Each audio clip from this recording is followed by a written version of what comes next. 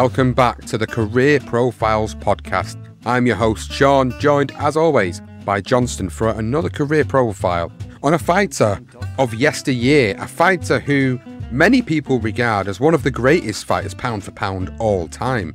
This fighter is Harry Greb, and in this episode we're going to be covering his life and times, his highs and his lows, and all the stories in between. This is a fantastic episode and one that we've both been looking forward to very much, and I hope you guys that love the history of the sport are going to enjoy this one, and I think you will really enjoy this one as well.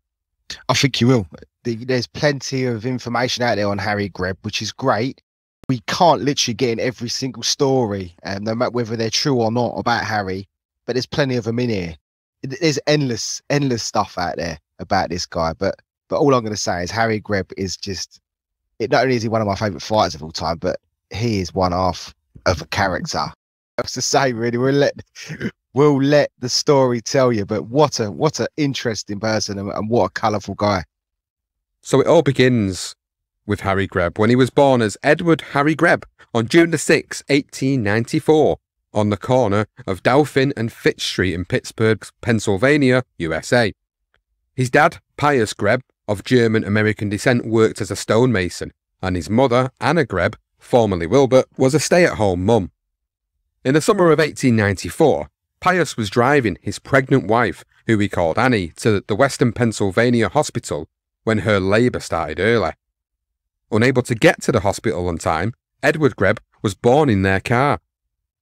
Both his parents had German heritage, although rumours of his mother having an Irish background are believed to be untrue, and just a rumour that was spread to help make Greb more marketable because Irish boxers drew larger crowds.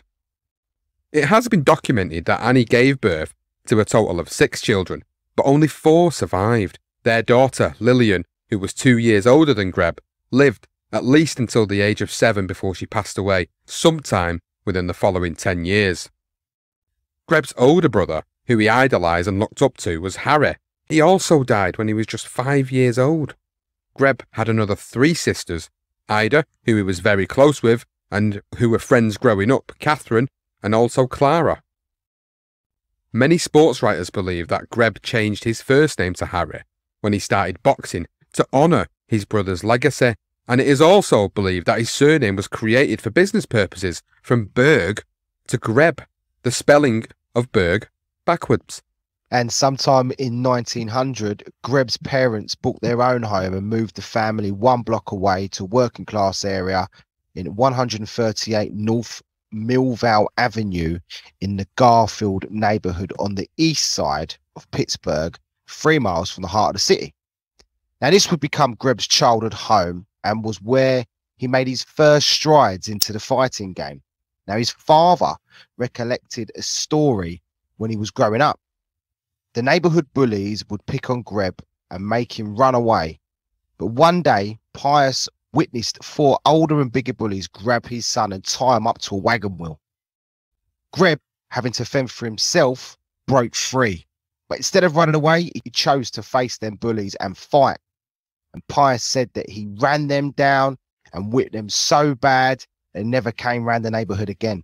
When not having to defend himself, he spent sort of much of his spare time on the roof of his house tending to his pigeons' coop. But these were not the only birds, we should say, that Greb enjoyed spending time with. This is something you will come up regularly. So one of his former female classmates said in an interview years later that with the girls, he was the berries. I used to see him strutting around the street with them, carrying their books. When it came to a mud puddle, we'd pick them up and carry them over with gusto. If other boys approached, Greb butted them off the sidewalk like a billy goat. Now, as usual with these times, the father ran the roost, and everyone had to abide by his rules, or you would have to suffer the consequences. Neither of the family ever spoke of any domestic abuse, but indirectly Ida made her feelings clear by never referring to their childhood home as their house. She would describe it as a father's house or father's basement. After his altercation with those bullies, Harry realised that he had a natural talent, so he instinctively decided to attend boxing gyms, but Pius disapproved. Pius wanted Harry to pursue a career in a respectable sport like baseball, and he remembered, "My boy was very good at baseball. He should have followed baseball." He didn't want him to get involved in the rough sport of boxing, which was only just moving into the gloved era. Pius never saw his son box throughout his glittering career, but his mum and sisters would travel when possible to watch him box. In an interview, Ida recalled the first time she saw her brother indicate his love for boxing, and she said he would scurry down into father's basement, stand on a box, strike a fighting stance and proclaim himself as the world's champion. Sometime after June 1908, when Greb was 14 years old, it was believed that Pius kicked him out of the house because he admitted to engaging in a boxing match. He apparently opened the door and said, "No boy of mine who engages in it can live under my roof. Get out." But Ida actually squashed that rumour in an interview when she said that Greb chose to leave home, although he didn't travel far. He stayed with his best mate, Walter Gemmell, on the other side of the block. About a year later, he returned, when Ida sent word to him that their dad was going to sell his pigeons. His love of birds, those with wings and without, were as important to him as anything in the world. So by 16, he was an electrician's apprentice working in East Pittsburgh plant of the Westinghouse Electric and Manufacturing Corporation, earning $12 a week for 10-hour shifts. Although streetcars were in use between Garfield and the plant on Penn Avenue, Greb often opted to run the 2 miles and work every day. Now, by the middle of 1910, Greb finally left his family home for good living with friends for some years while continuing to work as an apprentice. He never travelled too far, probably because he wanted to keep in touch with his mother and sisters. He was seen around the town by the locals regularly and picked up the name Icky, and it stuck with him throughout most of his life. He was even referred to as Icky in the local Garfield newspapers. When Greb was 18, he took his boxing more seriously and learned how to box whenever he got the chance. George Engel, who would later become manager of Greb, said that Greb worked as a runner for his brother, August, at the plant, while George was managing Frank Claus, the middleweight champion of the world. Now, August wrote his brother, who was based in New York at the time, telling him about this young kid named Harry Greb. And this is what he wrote. He said, "Watched him a couple of times and was greatly impressed." George Angle would later recall, "My brother took a liking to Harry and finally lent him enough money to go and see me in New York. It was tough getting fights then, but I worked Greb into some good spots and he stood up beautifully. I managed him through 30 fights and never had a contract," which isn't quite true, but we'll come to that later. Eventually, no one wanted to fight him, and inactivity together with his longing for Pittsburgh split us up. Now, in March of 1913, a big amateur boxing and wrestling tournament was being held at the Waldemeier Hall, just a mile away from Greb's boyhood home. Harry Greb and his mates, Emmanuel Kelly, Walter Gemmell, and some others, often went to these tournaments as spectators, so for the fun of it, Greb decided to enter himself. Skipper Manning was the local trainer to many of the amateurs in the area, and he worked with Harry to get him ready for this tournament, which took place on March the 10th, 1913. His first opponent was William J. Miller, an experienced amateur who had been fighting out of the famous O'Toole Club, and 2 months earlier had won a different amateur boxing tournament at the Waldemeier Hall. Greb fought at the 145-pound weight limit, and the fight went the scheduled 3-round distance, which surprisingly Greb won on points. Round 2 of the tournament took place the following night against Al Storey, another amateur boxer who had experience in abundance. The fight went the full 3 rounds, and according to a local newspaper, Greb's fighting last night was a revelation. The third and final night was on March the 12th, and Greb's final opponent was his toughest one yet, William A. Cumpston, who went by the name Red Cumpston. He had easily beaten his previous opponents over the last 2 nights, and one of them was by knockout. Well, Harry Greb, he acquitted himself well, nicking the win and the gold medal, which actually qualified him for a trip to another tournament to be held in Cleveland a month later against boxers from the Cleveland AA Club. Greb travelled with 7 other Pittsburgh fighters to Cleveland, Ohio for the Intercity Boxing Tournament. A bit like the Golden Gloves, this is what it was like, which was held at the Cleveland Athletic Club. Now, the fight went the full 4 rounds, and Greb defeated George Koch by decision. He fought 5 more times as an amateur in less than a 3-month period, but the temptation to earn money quickly was too much for Paul, so he decided to move over to the professional ranks. It all began with professional Mike Gibbons arrived in town from New York to fight a local welterweight, Jimmy Perry, at the Exposition Park. Now, Greb heard through the grapevine that they were looking for fighters on the undercard, so he wanted to put his name forward. However, he couldn't do it without a manager. So Greb approached the local trainer in the area, James Red Mason, to see if he would step in as his manager, in which Mason asked Greb, "Are you game?" And Greb's response was, "Well, I guess yes. I fell off a 30-story house and landed on my head without being hurt." Greb's reply and the fact that he had seen him fight in the amateurs actually convinced Mason to take on this youngster. Even though boxing was technically illegal at this point, athletic clubs started sponsoring ring activity, and it was these reforms that made it possible for Pittsburgh citizens to support boxing. Mason and other managers would often arrange for a fighter from one club to fight a boxer from a different club, or get a boxer from one area of town to fight a boxer from another part. And this was the situation when Greb started fighting professionally in Pittsburgh. This is also the reason why he was identified as Harry Greb of Millvale or Harry Greb of the East End, to help distinguish which part of town he fought out of. Harry Greb's first professional fight took place on May 29, 1913 against Frank Kirkwood, with the Pittsburgh Post printing the next day that Greb and Kirkwood opened the show with a somewhat clumsy but earnest bout. Greb had the best of it. Greb's second professional fight came 2 months later against battling Murphy at Old City Hall in Pittsburgh. The next day, the Pittsburgh Press wrote, "The lads were excited at the bell and swung wildly. In one clinch, Greb had a close call to a fall through the ropes. Greb had the weight and punch, and Murphy was joyous when the round ended. Less than a minute after the second round was underway, Murphy looked like a passenger, and the referee stopped the carnage. Murphy had a leaky nose, but was otherwise uninjured. The result took Greb to 2-0 with 1 stoppage. On August 13, 1913, Greb fought Lloyd Crutcher and knocked him out in the first round. On October the 11th, Greb was given his first real test against an experienced amateur in Harvey Hooks Evans, which went the 6-round distance. The Post gave their verdict on the result the next day, and it read, "A good bout, and Greb was going strong, although outpointed." Quick start, and less than 2 weeks later, Greb was back in the ring against another more experienced fighter in Mike Milko, who gave him a very tough battle.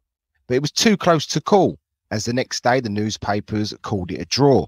They fought again 1 month later at the Southside Market House in Pittsburgh, but this time Greb came out victorious. And the Post, again, the Pittsburgh Post, which is a newspaper we're going to refer to quite often, it was fight all the way. Quite simply a bit of a barnstormer, but Greb's footwork and skill made the difference in their rematch, although he did suffer a couple of cracked ribs. Now, on November 29, Greb was initially scheduled to fight George Chip, but his opponent was changed to the younger brother, Joe Chip, at the request of their manager. Now, after winning the first round, Greb was caught in the second with a right hand to the jaw that sent him down, where he whacked his head against the canvas. Now, a dazed Greb valiantly tried to get back to his feet before the count, but unfortunately he couldn't, and lost his second pro fight. As Greb staggered back to his corner, Mason threw a bucket of water over him to wake him up. Then Chip ran over to the corner and supposedly kicked Mason. And apparently he was still pissed off about the bad things that he overheard Mason saying to Greb during the fight. Mason was taken aback by what had happened, but then someone from the crowd handed him a cane, which he took and began swinging at Chip. Before things could escalate any further, some of the crowd actually entered the ring and managed to intervene. Now, it was written in the paper the next day that bystanders prevented a flare-up. The KO was a thriller. This would be the first, the only, and the last time that Greb would ever be knocked out by a punch. But he was outweighed by almost 15 pounds by Chip that night. Greb offered no excuses. He simply said he lost to the better man, but also said that from then on, I will not go out of my class and meet a man who weighs 156 pounds in the afternoon, while I only scale 142. Now, interestingly, Greb would go back on his word, as he was famous for fighting much heavier men throughout his illustrious career. He would often be 60 pounds lighter and 6 inches shorter than his opponents. In the last month of 1913, Greb fought twice more. 1 week after his knockout loss, he won a 6-rounder against Harvey Battle in Sherburne. And 6 days later, he knocked out Terry Nelson in the 3rd round. The following year, 1914, began with Greb, and he fought and beat Whitey Wenzel twice in the month of January, edging newspaper decisions. Wenzel was a fellow Pittsburgh lad who would eventually battle Greb 10 times in all, the most any fighter would ever fight Greb. Their battles became local favourites that everyone wanted to see, with the fans knowing that they were going to see a good scrap. The fights had a box office draw total of about $600 a fight, with general admission costing 50 cents and $1 for the closer seats. Their 4th meeting in the summer was described yet again by the Pittsburgh Post, and this is what they wrote about that fight. Greb made a great rally in the 6th round to pull out a draw. If a hairline decision was absolutely necessary, Wenzel would probably get it. The scrap was a hummer. Wenzel fought hard all the time and did most of the forcing. Wenzel, taller than his opponent with about 5 pounds advantage in weight, was not quite so clever, but he was always a willing mixer. The 1st round was fierce but even. Greb had a shade in the 2nd after opening the round with a 30-second barrage. The 3rd was practically even. The 4th was Wenzel's big round. He jabbed Greb till his head bobbed like a fisherman's cork and whipped over his right tellingly. Wenzel added to his lead in the 5th. Greb won the 6th handily, as Wenzel was leg-weary but in no danger. Some great fights by the sounds of it for the local guys in Pittsburgh, and Greb won 2 out of the next 3 matches as the crowd started getting larger, as people heard what great fights they were. However, Greb started figuring out Wenzel's style and he began beating him handsomely at his own game and ended up taking a 10-fight series with 8 wins and drawing twice. Greb started another rivalry in 1914 against middleweight Fay Keyser, who had battled a total of 9 times that span over 10 years from 1914 to 1924. So most of their fights were newspaper bouts, with 2 official decisions going to Greb and Keyser, like Wenzel had only mustered 2 draws. So basically there was the 2 official decisions went to Greb. The other ones were newspaper decisions that were just sort of mainly Greb. I think there was a draw in there for Keyser, a bit like Wenzel. And amongst his 2 rivalries, Greb fought his first heavyweight on July 20, 1914 against John Honey Foley, a local Pittsburgh boy who actually outweighed Greb by a full 30 pounds. Now, you got to remember, Harry Greb, I think his maximum was 170, literally the last year of his career. Barring that, he never got no higher than 168, Greb. Now, Greb took the match an unbelievable short notice, literally minutes, in fact. Originally scheduled to fight Keyser or Ray Parks, Foley came in at the very last minute and offered to fight Greb to keep the ticket holders happy. The Pittsburgh Post reported on the first showing against a heavyweight, and this is what they said. They said Greb's speed earned him the victory, although he didn't hurt Foley one bit. Beyond blood in his nose. In the 4th round, Foley was at his best and got to Greb repeatedly, but could not land a finisher, and Greb kept out of danger for the rest of the time. The following month, Greb, he met Foley again for another 6-rounder at Valdemar Hall on August the 31st, 1914. But this time, they both had time to prepare. But the outcome was the same, with Greb using his speed. And the Post wrote that Greb reining in blow after blow while avoiding and blocking heavy returns. Greb was awarded another victory with a headline reading, Foley victim of worst ever ring beating. Greb would go on to fight many heavyweights and enjoyed it, and Greb once said, I like to fight as often as I can, for that keeps me in shape. I also like to tackle the big fellows around 200 pounds, for they are slower and easier to hit than the little fellows. The bigger they come, the easier they generally are when they have to face speed. Foley gave him his first taste of what it would be like, but he would go on to feast on bigger men for the rest of his career. In total, Greb had 17 fights in 1914, winning 12, drawing 4 and losing once. The following year, Greb took on the legendary Jack Chappie Blackburn, who had been released from prison the year before. With Jack Johnson still world heavyweight champion, but only months away from being dethroned by Jess Willard, it was very unusual for a white fighter to take on an African American, especially someone as good as Blackburn. However, Greb never hid behind the colour line. His desire was to be the best he could be, and to do that he would need to fight the best no matter what colour his opponents were. Greb was shorter than Blackburn, but was carrying a little more weight, but both were used to fighting bigger and stronger men. The fight took place on January 25, 1915 in Pittsburgh, and Greb was eager to get into shape for the hardest battle of his career so far. His usual training regime was sparring 6 rounds with different partners from many different weight classes. He would run 10 miles, do extensive exercises in the gym, and finish with a rub-down by a woman. Or 2, no doubt. According to the Pittsburgh Post, 3 days prior to the bout, Greb was sparring with a heavyweight so hard that he knocked him down for the count. And it was the Pittsburgh Post that also described the 6-round action. Threw a million punches, but few landed. Blackburn blocked, sidestepped, slipped, rode and ducked. Now, from the first to the final bell, Blackburn was in the centre of a cloud of gloves, but he was so elusive that not 1 in 10 ever connected.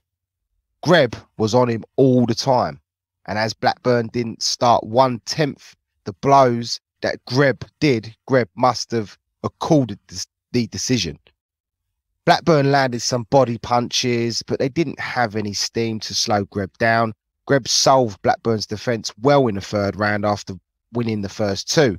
The 4th was even, and Blackburn had the edge in the 5th. Greb had practically done all the fighting in the 6th. Although Blackburn had only been out of prison for 9 months and was not the same fighter he once was, this was a massive statement by Greb, who had started to make a name for himself beyond Pittsburgh now.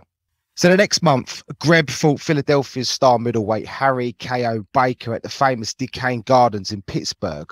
Once again, the Pittsburgh Post wrote that Harry Greb fought like a combined human dynamo and enraged tiger, and was an easy winner at the end. He was entitled to a clear shade in every round, but the 5th, which was close, he won by a newspaper decision.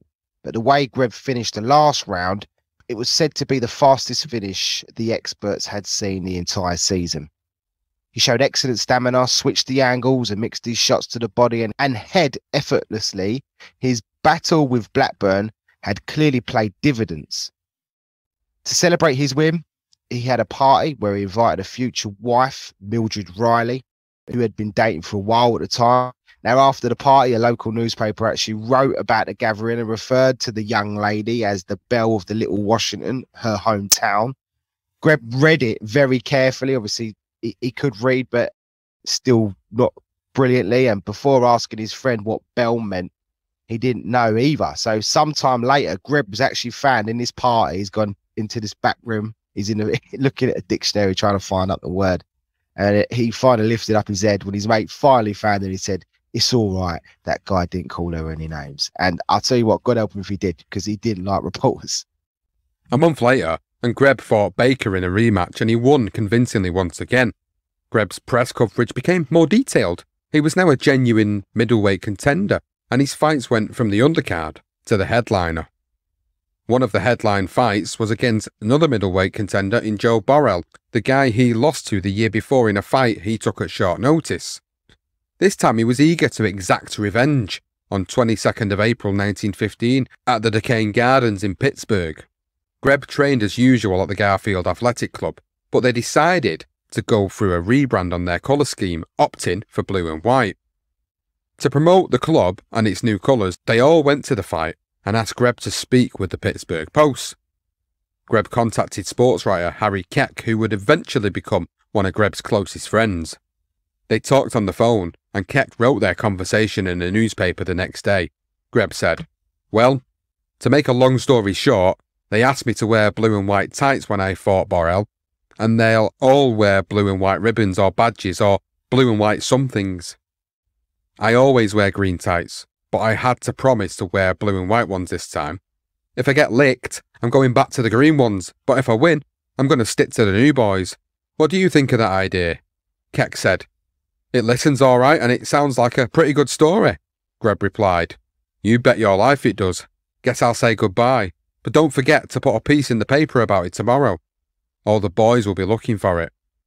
A few minutes later, Greb's manager, Jimmy Mason, entered the office and he was told about it. His response was priceless. He said, "Blue and white's not such a bad combination.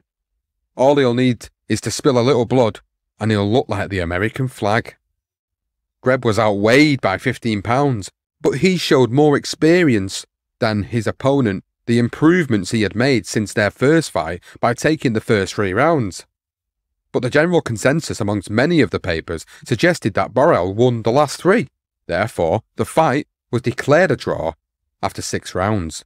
Then on December 16, 1915, Greb fought another top contender in Perry Kid Graves at the Power Auditorium in Pittsburgh. Graves took the first round, but Greb managed to win the second, even though he injured himself in the process. Then the Post wrote that his face screwed up bore testimony to the pain he was suffering.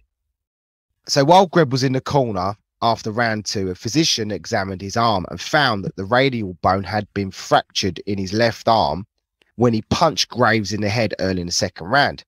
But he didn't stop then. Instead, he continued to fight and win the second round with his broken arm. The referee, of course, had no option but to stop the fight, which gave Graves the stoppage victory. He actually presented his x-ray to people that clearly showed that the radius was completely fractured and the jagged edges or the jagged ends were actually overlapping. That must have been excruciating. Greb was originally scheduled to fight Michael Dowd 5 days later in St. Paul, Minnesota, but of course he couldn't fight due to his broken arm. Greb only took 2 months out of the ring when he should have taken longer, but his manager, Red Mason, actually found a positive when interviewed on February the 22nd, 1916, about the accident and how the recovery was going. And Mason said that he thought the accident was a good thing because it would make a 2-handed fighter of Icky. The Pittsburgh Press on February 22nd wrote that before the accident, Greb was notoriously a left-handed boxer. With the southpaw, he could hit at all angles, but with the right, he had been very awkward and slow. So Mason's theory that Graves may be the unwitting cause of the development of Greb's right hand is, well, we'll come to that in a minute, but it's not a bad theory, and it probably is correct. A bit like the Cinderella Man when he done his hand in. So Greb actually made some key changes after his arm was broken, and he's working with his right arm a lot more, making it stronger, which is pretty, if not stronger, is equal to his left. He also increased his distance in running to raise his stamina, which was actually assisted by a professional long-distance runner called Huey Bruce, who at the time would accompany Greb on his morning long-distance runs. It was also said that Greb had now developed a pair of lungs and wind that ought to carry him through any ordinary bout at top speed. With all the hard work Greb had done to get himself in shape and strengthen his right hand, it all unravelled in his early return against Walter Monahan when he re-injured his arm in the second round, but managed to fight on to a draw. It took another 2 months for Greb to finally return against Kid Manuel on April the 1st, 1916, which he won in a very close decision. So close that they did it again in June at the Power Auditorium in Pittsburgh. But there was no doubt in their rematch when Greb showed just how much stronger his right hand had become when he knocked out Manuel in the first round with a vicious right hook that had Manuel unconscious for several minutes after. Greb would go on to have another 14 fights in 1916 and a total of 19 for the year, and his most challenging was a draw against his stablemate, Al Graber, in August at the Power Auditorium, again in Pittsburgh. The two fighters were so confident of beating each other that they bet almost their entire purse on themselves, making it a winner-takes-all bout. Red Mason, who managed both, sat in a neutral corner and watched on, but there is uncertainty on how it finished. Some list the fight as a win for Greb's record, but in the book, Fearless Harry Greb, it states that the newspapers called it a draw in a close fight. The following year, in 1917, Greb fought 37 times in a single year. Along for the ride were his adoring fans. Greb complimented his followers in this chaotic and active year by saying, "The Garfield fans were the making of me in the boxing game. They were out rooting for me every time I boxed as an amateur, and they have kept it up every bout I have had around here since I entered the professional ranks. Their encouragement has helped me to win many a fight." 37 fights. We will go through some of these, and I mean, it's insane. So Greb had his first fight in 1917 on New Year's Day in a rematch against Joe Burrell at the Powell Auditorium in Pittsburgh again, and wanted revenge after they drew in 1915. An improved Greb took the nod over 6 rounds, taking a newspaper decision, and by the end of March, he had accumulated 4 knockouts in 9 fights, although he did slip up against Mike Gibbons, losing a narrow points decision. That defeat wasn't too damaging for Greb due to its narrow margins, and it did mean that he needed to defeat a guy called Young Ahern on April 2nd, once again at the Powerhouse, called a top contender by many newspapers, this Young Ahern, with the exception of Mike Gibbons, and Ahern owns the biggest rep of any chap Harry had ever faced. So this guy had a decent name, decent pedigree behind him. Well, Greb, he made a huge statement when he landed a terrific right hand that had Ahern reeling and trying to recover in the very first round. Greb then threw a short right that landed on the chin, dropping him on the ropes, where he hung half in and half out the ring, forcing the referee Ed Kennedy to count him out. Now, after the fight, Ahern said Greb actually got lucky. He actually said that just to show it was luck, pure and simple, I'll come back and meet this fella for nothing. I won't even ask for the cab fare, he said. Greb replied a day later, "The knockout was no fluke. I hit Ahern with one of the cleanest and most solid punches I ever landed on an opponent. It was the last right hand that turned the trick." Interestingly, Ahern, with all of his trash talk, never ever took that rematch. Not surprised. Now, in April, Greb would finally get his chance to fight for the middleweight title against Al McCoy, who had a claim to the middleweight championship of the world, on and off, since 1914. Greb was scheduled to fight him on April the 30th, but unfortunately there was a catch. The fight was ordered to be a newspaper decision bout and not an official decision. Therefore, Greb had to knock out McCoy within 10 rounds to capture the title, otherwise the champion would keep the title. Greb was in no position to change those demands, so he took the offer to fight McCoy under these conditions. In front of 5,000 spectators at the Exposition Hall, also called Exposition Music Hall or simply Expo Hall in Pittsburgh, Greb could only win by a newspaper decision. The Associated Press wrote, "Greb won every round. Never did he fight an easier opponent, and never did he fight a more determined and ferocious battle. Greb did everything imaginable to McCoy. He hit him enough times to sink a fleet of gunboats. Many times. Greb pumped in stiff punches in such profusion that it seemed impossible that McCoy could stand the gaff." McCoy admitted after the fight that it was the worst ring beating he had ever received as a fighter, and he was later referred to as the cheese champion because it was obvious to everybody that he lost the fight overwhelmingly. The fight was so easy for Greb that he fought just 3 days later in Maryland to a 20-round draw against Jackie Clark. Greb took 2 more huge scalps before he even got halfway through this impressive year, beating both former middleweight champions in Jeff Smith and George Chipp by newspaper decision over 10 rounds. Following those victories, the papers began printing that Greb had been the busiest fighter in the United States, and that he was now recognised as the leader. He absolutely pounds the middleweight champion to an oblivion, and he doesn't win a title because he doesn't stop him. It's just sounds so unfair. Well, the newspapers' observations were proven to be spot on after Greb knocked out Frank Mantell in just 1 round and Buck Krause in 6. Both these wins came after Greb suffered a deep head gash that required 4 stitches in a sparring session with a heavyweight. On July 3rd, 1917, a newspaper wrote that Greb is just about as close to the middleweight championship of the world right now as any of the contenders, and he will be a hard man for anybody to beat. The Pittsburgh Post continued with their high assessment of their local hero.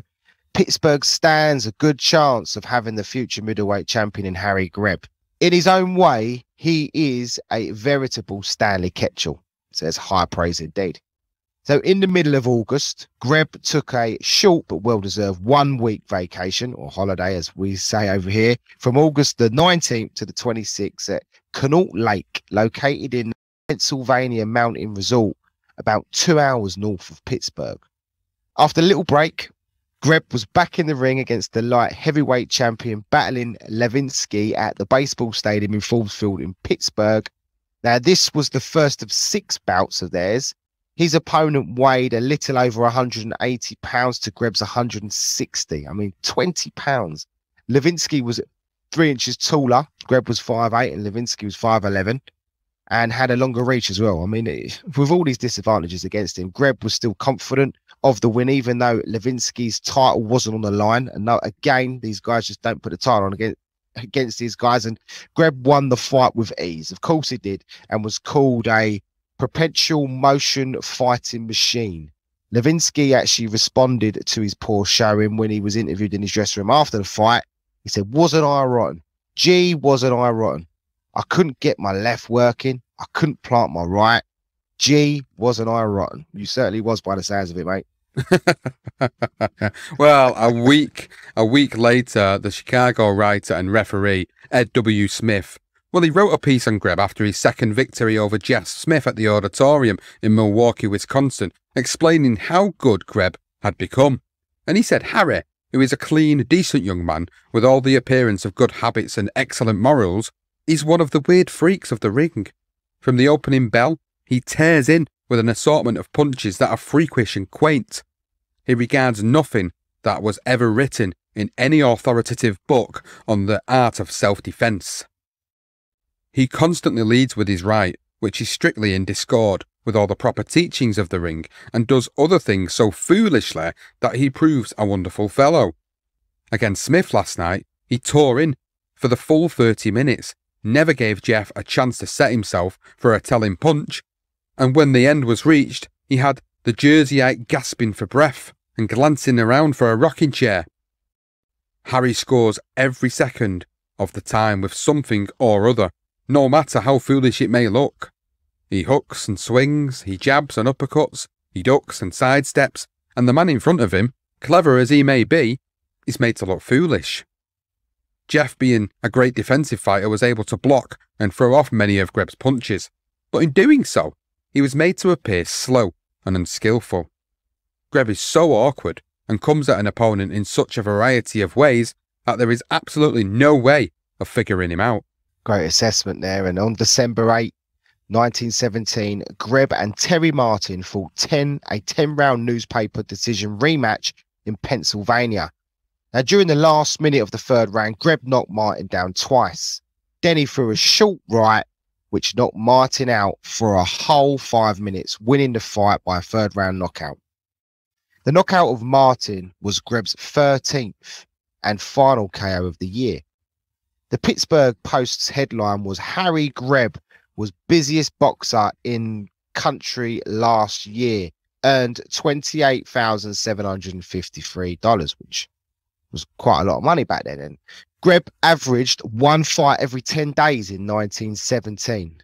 A newspaper printed that Greb's record stands out as one of the most remarkable chapters that have ever been written in the Queensberry history. I mean, it really was. It was a tremendous effort by Greb to remain as active as he did. But his charge on the middleweight title was halted because of the war, which began in 1914. However, the United States only began its active involvement by the President's Declaration in April of 1917. Now, the United States drafted 4 million men to serve the Great War. So on January 7th, 1918, the local papers wrote that Greb was figuring on keeping as busy as possible, for he is likely to be called to any army before long, and he wants just as many scalps as possible before joining the Olive Drab. Now, before Greb was inevitably drafted, he fought the middleweight champion Mike O'Dowd on February the 25th, 1918 at St. Paul, Minnesota. There was no knockout after 10 rounds, so O'Dowd obviously kept his title. Once again, another fight where he doesn't knock him out, and he kept his title by default. But two papers favoured Greb, as did referee Jules Barton, although the other three papers called it a close fight for O'Dowd, with one calling it a draw. Records suggest that a draw was the right result, but it didn't matter to Greb because he still hadn't won a world title because he didn't knock him out. That's what he needed to do, and he didn't do it. So Minnesota sports writer Fred Coburn actually wrote that Greb's dancing in and out style was a puzzle for O'Dowd for the major portion of the encounter, and at no time was Michael able to solve it with any structurous effect. So it was just another easy ride for Greb, really. The following month, Greb fought African-American Willie Langford, and the Pittsburgh Post wrote that Greb, waving the colour line, obtained a decision in the 6th-round bout against Willie Langford. Langford was the second African-American Greb fought, the first being the Hall of Famer Jack Blackburn in April. In April, Greb had a boil on his forehead removed, but by the time he returned to Pittsburgh, he had become seriously ill from the procedure and had to be admitted to Pittsburgh's Mercy Hospital. There were further complications after the operation, which actually led to blood poisoning and almost escalated to full-blown pneumonia. After taking a month out, Greb declared that he was fit and strong again. So he began his war duties by participating in the New York open-air boxing exhibition, which was to be part of a big Navy recruitment and Liberty Loan event. Commander Newton Mansfield promoted the fights on a ship called the USS Recruit. The boxing exhibitions were held aboard the ship and attracted around 40,000 people. The exhibition was a way to draft men aged between 21 and 30. The feature event was Greb fighting two heavyweights in the same night, Jim Coffey and Joe Bonds, over 3 rounds each. Greb won both on points and almost stopped Coffey. 4 days after the exhibition, Greb answered the call to enlist in a regiment of his choice, so he and his mucker Johnny Ray both chose to enlist in the Navy. While waiting for his orders, Greb prepared for a fight against Soldier Barfield on May the 20th, 1918 by having 2 bouts in between against Al McCoy and Clay Turner. He won both by decision and was ready for Barfield. So in front of 4,000 in attendance at the Forbes Field, Greb engaged in a rematch against Barfield that he credited as the toughest fight he could remember. Now, Greb took the first 6 rounds, but dropped the pace from round 7 to 9. The Associated Press said that he fought back with all his might and literally pounded Barfield all over the ring. They were fighting like tigers at the finish. It was Greb's round and fight. They met again for a rubber match just 9 days later in Toledo, Ohio. But it was not as competitive, with Greb taking 13 of the 15 rounds. It was just a walkover, and Greb was currently in the Naval Reserves and now represented them in boxing tournaments. And his next fight was actually against a guy called Zulu Kid in a Red Cross tournament on June 20th at Madison Square Garden. I believe this was his first fight there. And the event actually raised $18,000 to help support wounded soldiers. And according to the Pittsburgh Post, the Pittsburgh Fury played with the rugged but clumsy Italian for 6 rounds, going at speed and throwing gloves so fast that the opponent could do little but cover. This was the 3rd time that Greb defeated Kid Zulu, and he would beat him again a 4th time in 1919. But before that, the time had come for Greb to join the Navy for World War I. So on July 24, he actually wrote a letter from land, or the land battleship in New York, to all of his fans in Pittsburgh. And the Pittsburgh Post actually printed this letter with a picture of Greb in his uniform. And this is what it said. It said, "Just writing a few lines to let you know that I'm still alive and attached to land battleship here in New York. I expect to see more active service before long, and so does Johnny Ray, who is here with me. I have several bouts booked ahead, for most of which I will require only short furloughs. These bouts all help in recruiting work I am listed for, as we never fail to get some recruits everywhere I box. Ray is doing the same work as yours truly and expects soon to be put on active service. So one of these days, the pair of us will be placed on deck of a real ship on the ocean and sent to points unknown. Johnny and I act as boxing instructors to a big bunch of fellows. Here's sending my best to all my friends in Pittsburgh and hoping to have a hand in deciding the biggest battle I was ever in. That same month, the military held a boxing contest between the Army and the Navy to see who could win the title of the middleweight championship of the United States Armed Forces. Champion of the Army was middleweight Eddie McGurty, and Greb was the champion of the Navy. Their fight took place at Fort Sheridan in Illinois. After 10 rounds, in which Greb was dominant, the referee gave him the decision and crowned him the middleweight champion of the US Armed Forces. Greb fought 3 more times before beginning his serious Navy work. One of those was when he disposed of Battling Levinsky. Following his win on August 6, 1918, Greb challenged Jack Dempsey to a fight for the first time, and the newspaper headline read, "Greb beats Levinsky, challenges Dempsey." The article stated that Greb announced that he was anxious to take on Jack Dempsey. He was given 3 days leave from the Navy when he arrived home in Pittsburgh in October, and during those days, Greb took his new car out for a burn with his manager, Mason, and by the account of his manager, he was safer on the Navy ship. He told Harry Keck of the Pittsburgh Post, "Say, you know how that guy Greb fights, don't you? Just fights and fights and fights, all the time going. Well, that's just the way he drives that car." Now, he also said that never again, never on my word of honour will I take another ride with that young fellow. Never. Sounds like he was a very fast driver indeed. Now, by the end of October, Greb and Johnny Ray were placed on a real battleship, not a fake one like the USS Recruit, and they actually participated in real battle. Greb was stationed as part of the gun crew. Then in November, he wrote to his sports writer friend Harry Keck at the Pittsburgh Post and said, "He finds life on board the ship better training for fighting than his former task with the recruiting branch of the Navy. Wrestling 108-pound shells for the biggest gun on the ship is much to his liking."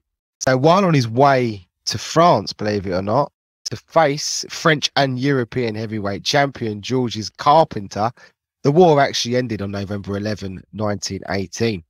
They eventually arrived in France, but Greb didn't fight Carpenter. Instead, he and Ray travelled to London for the King's Tournament, which actually took place at the Royal Albert Hall on December 11. Harry Greb fought at the Royal Albert Hall. Incredible. Well, Greb, while at the Royal Albert Hall, he knocked out a corporal of South Africa. No one could actually precisely get his name right. He knocked this guy out in the first round.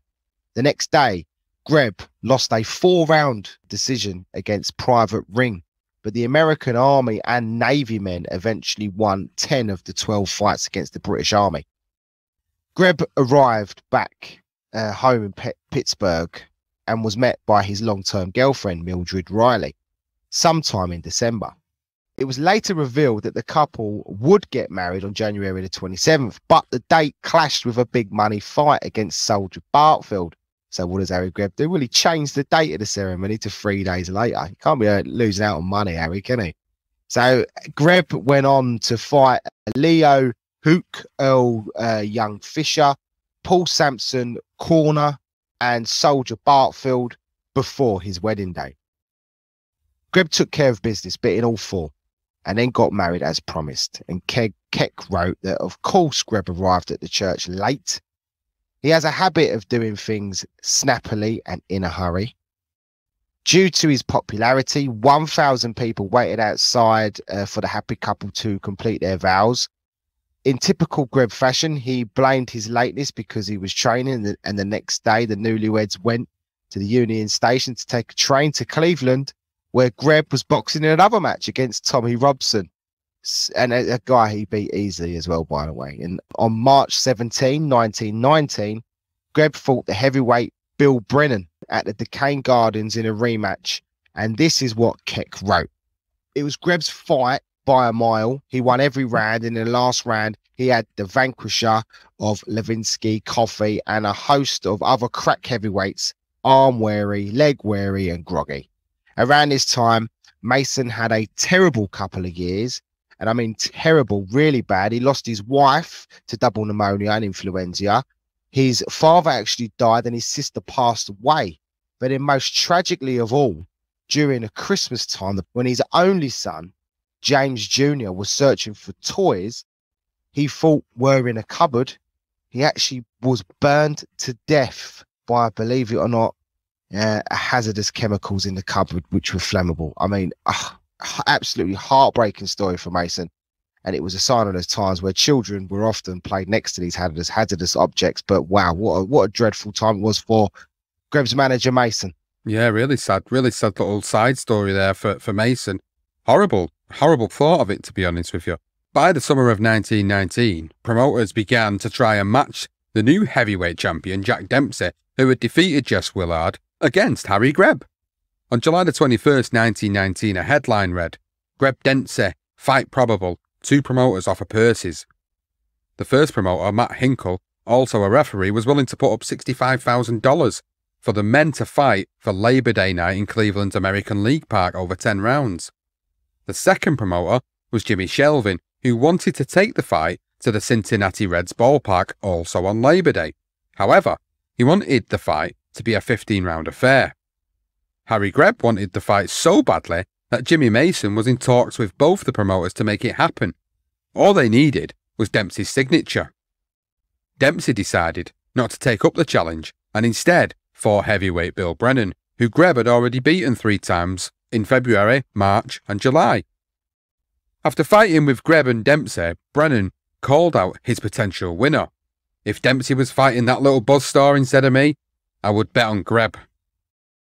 Now, the author Bill Stern wrote an article about the failed negotiations and calls out Dempsey's manager, Jack Kearns, not wanting his man in the ring against Greb, and he wrote, "Kearns refused to entertain any notions about a Dempsey-Greb bout, but many of Greb's backers and well-wishers did entertain the notion and were convinced Greb would have made a bigger fool out of Jack in a regular bout. Greb himself was so certain about the outcome of such a fight that he needled Dempsey whenever he saw him, and he said, 'Hey, you bum, when you gonna fight me?' Just imagine a 147-pounder calling out a heavyweight, and not just a heavyweight, the world's heavyweight champion, the legendary Jack Dempsey.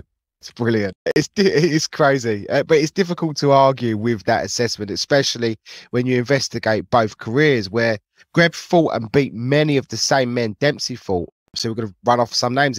So Willie Meehan, Ed Gumboat Smith, Terry Keller battling Levinsky, Tommy Gibbons, Billy Minsk, Joe Bonds, Bill Brennan, Homer Smith, Jimmy Darcy, and Gene Tunney, and that's just to name a few. So it just shows you, as he's a middleweight, super middleweight. That's where he weighs. It was his weight, but he's knocking out everyone, beating heavyweights. Well, as we know, the fight didn't materialise, with many suggesting that it was Dempsey that did not want to face Greb because he had everything to lose and absolutely nothing to gain by fighting the smaller man, which is true. Now, Greb would have been clearly frustrated to not get that Dempsey fight. So was like a man possessed. And from March to September 1919, where he actually won 20 fights or 23 fights on the spin and was just 1 fight behind his best tally the year before of 37 fights in 1 calendar year. I mean, it's an incredible feat. So on September the 7th at Pittsburgh, a Pittsburgh Post actually headlined that Greb will set new boxing mark for year. So here is the beginning of this article, and it said that Harry Greb this year will break all records ever made for the number of fights fought is a sure thing, as right now, counting the 2 fights he had during the past week against Jeff Smith and battling Levinsky, the total is 36. This number, with almost 4 months to go of the year, will likely run up to 50 fights, something unheard of in the ring at this present time, or even any present time before Harry. It's insane. In the 36 fights already fought, only 4 of them have taken place here in Greb's hometown, And this, more than anything, proves what a great attraction Greb is wherever he fights. In all these fights, not one of them have been called a draw by any of the newspapers where these battles have been fought. Well on course to complete 50 fights in a year, Greb fell sick on September 21st, and Mason explained how it happened and his present condition at the time, and he said that in Greb's last win against Silent Martin, he had a difficult time accomplishing this task because of his boils. A boil on the back of his head was broken open from a blow by Martin's fist, and that night he got deathly sick. By December the 22nd, Greb had accumulated 45 fights and 45 victories. Then just days after his victory over Clay Turner, Greb became ill again and was forced to cancel all fights for the rest of the month. He suffered an attack of potamine poisoning. Now, due to this, Greb finished on 45 fights in 1919, equating to almost a fight a week. But the fact that he was forced to take a couple of months off due to illness and was in the Navy makes this feat even more remarkable. His record of 45 fights with 45 wins in a single year still stands today and will probably never ever be broken. As Greb entered the prime of his boxing career, he hit another milestone in his life outside of the ring too, when he got married and had a daughter, Dorothy. Greb eventually returned to the ring in February 1920 against Zulu Kid. He took a newspaper decision against his old foe for the 5th time in his career.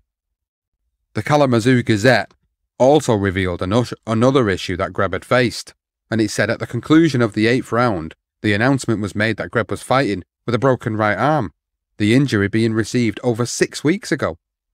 Greb undoubtedly gave a fine exhibition of one-handed fighting, but the bout was nevertheless generally unsatisfactory. I'm not surprised he's broke his arm and it's unsatisfactory. All them fights, I mean, it's incredible. But Greb fought 6 times from February to April 1920, winning all newspaper decisions or by official decision. So those obviously where there's 2 judges and a ref. At which time rumours were spread by James Red Mason that Dempsey and Greb were going to fight a 10-round battle in Buffalo on May 31st. However, once again, Dempsey refused to fight Greb in May, but he was willing to spar with him. So for 3 days in a row, from July 27 to 29, 1920, Greb sparred with Dempsey. Now, it is believed that Greb approached Dempsey and asked to spar with him in hope that he would forge a close enough relationship that he would someday lead to an official fight.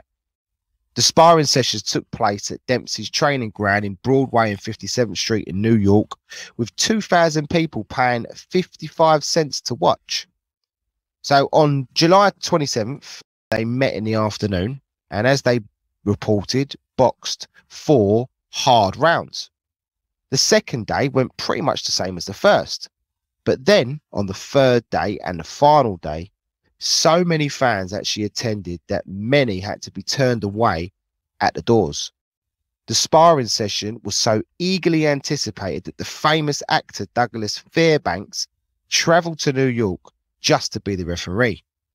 Now, Greb was also eager to capitalise on his opportunity because it was possibly the last time he could get Dempsey in the ring. Now, the Pittsburgh Post would write later that same day, a big surprise was sprung on those present by the way Greb tore into the champion, and in the middle of the second round, time had been called when the Pittsburgher landed a right hand on Dempsey's left eye and split it open. After the eye was damaged, Dempsey, he didn't want to lose face, so he agreed to continue boxing. But after a couple of more exchanges, he told them that he would have to call it a day, and he called it off. It was also written that Greb looked as strong as a young bull. The crowd loved Greb, and he was actually surrounded on all sides after this encounter with Dempsey. And Dempsey had been apprehensive about battling Greb before these sparring sessions, and he was sure wasn't in a hurry to fight him again anytime soon after this. So it's a good workout for Greb, because in a few days he was heading back to Pittsburgh to fight another future heavyweight opponent of Dempsey's, Tommy Gibbons.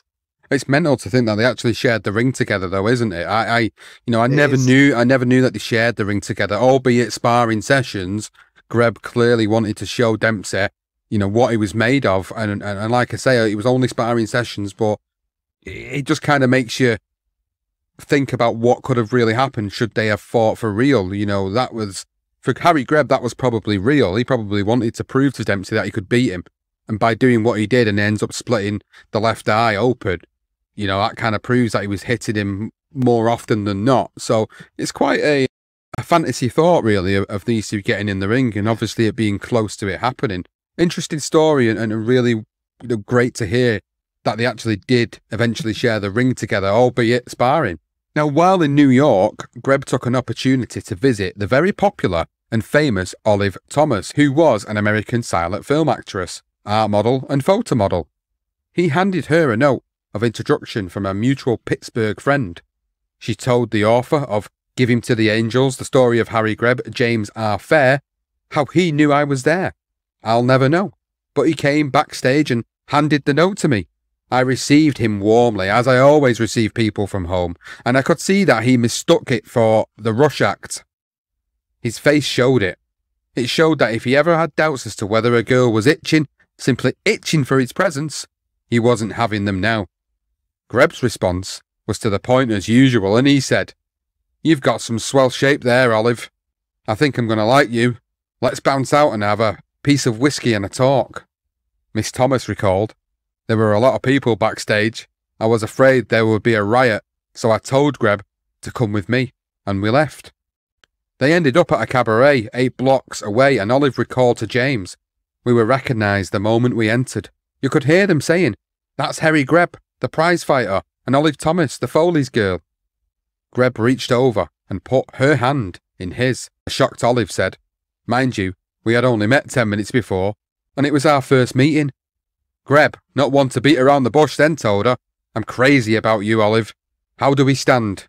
She replied, "I admire you as a pugilist." "Fine, fine," said Greb. "Come down to my hotel room and let's..." Well, that blank, I think, is pretty self-explanatory. Olive Thomas didn't reveal the word he actually used, but I think we've got a good idea. Piece of whiskey and a talk. I love that. So Olive wasn't actually shocked by his forwardness. However, the volume of his voice was the problem. She continued with her side of the story as well, and she said that, did he have to yell for everyone to hear? Couldn't he have whispered or written it on note or made signs? Failing this, he could have said, "Hey, Olive, how's about putting up your skirt for a pal?" But there we are in plain view and easy hearing for all those rowdy people, with his voice carrying a block, and he blurts out that awful bathroom word. I didn't know what else to do, so I hid my face in my arms and I cried. Oh, bless her. It was at this point that Greb called his mate, James R. Fair, and he told him to get down there, and he arrived very quickly. He saw Greb sitting next to the dance floor with Olive face down, crying, while everybody in the cabaret, which was packed to the rafters, by the way, was just screwing Greb, angry as well, and they were insulting him and his, because obviously he's embarrassed this famous beauty girl actress. He, of course, didn't give a shit. He didn't care about the boos and the jeers and the stares. He literally just sat there without a care in the world. And James Fair recalled that, "I asked Greb, why all the fuss? He didn't say anything for a good 2 minutes. He was waiting for someone to start something, but no one did. Then he got up, glowering defiantly and turning his battered features around so he couldn't miss anyone. He dropped a $20 bill on the table and snapped, paid a check, and take this floozy home." And he left. Not long after that, Greb spoke with James about Ms. Thomas, and he actually said that she had her chance to yank her panty down and make us both happy, but she didn't do it. I wasted the whole night.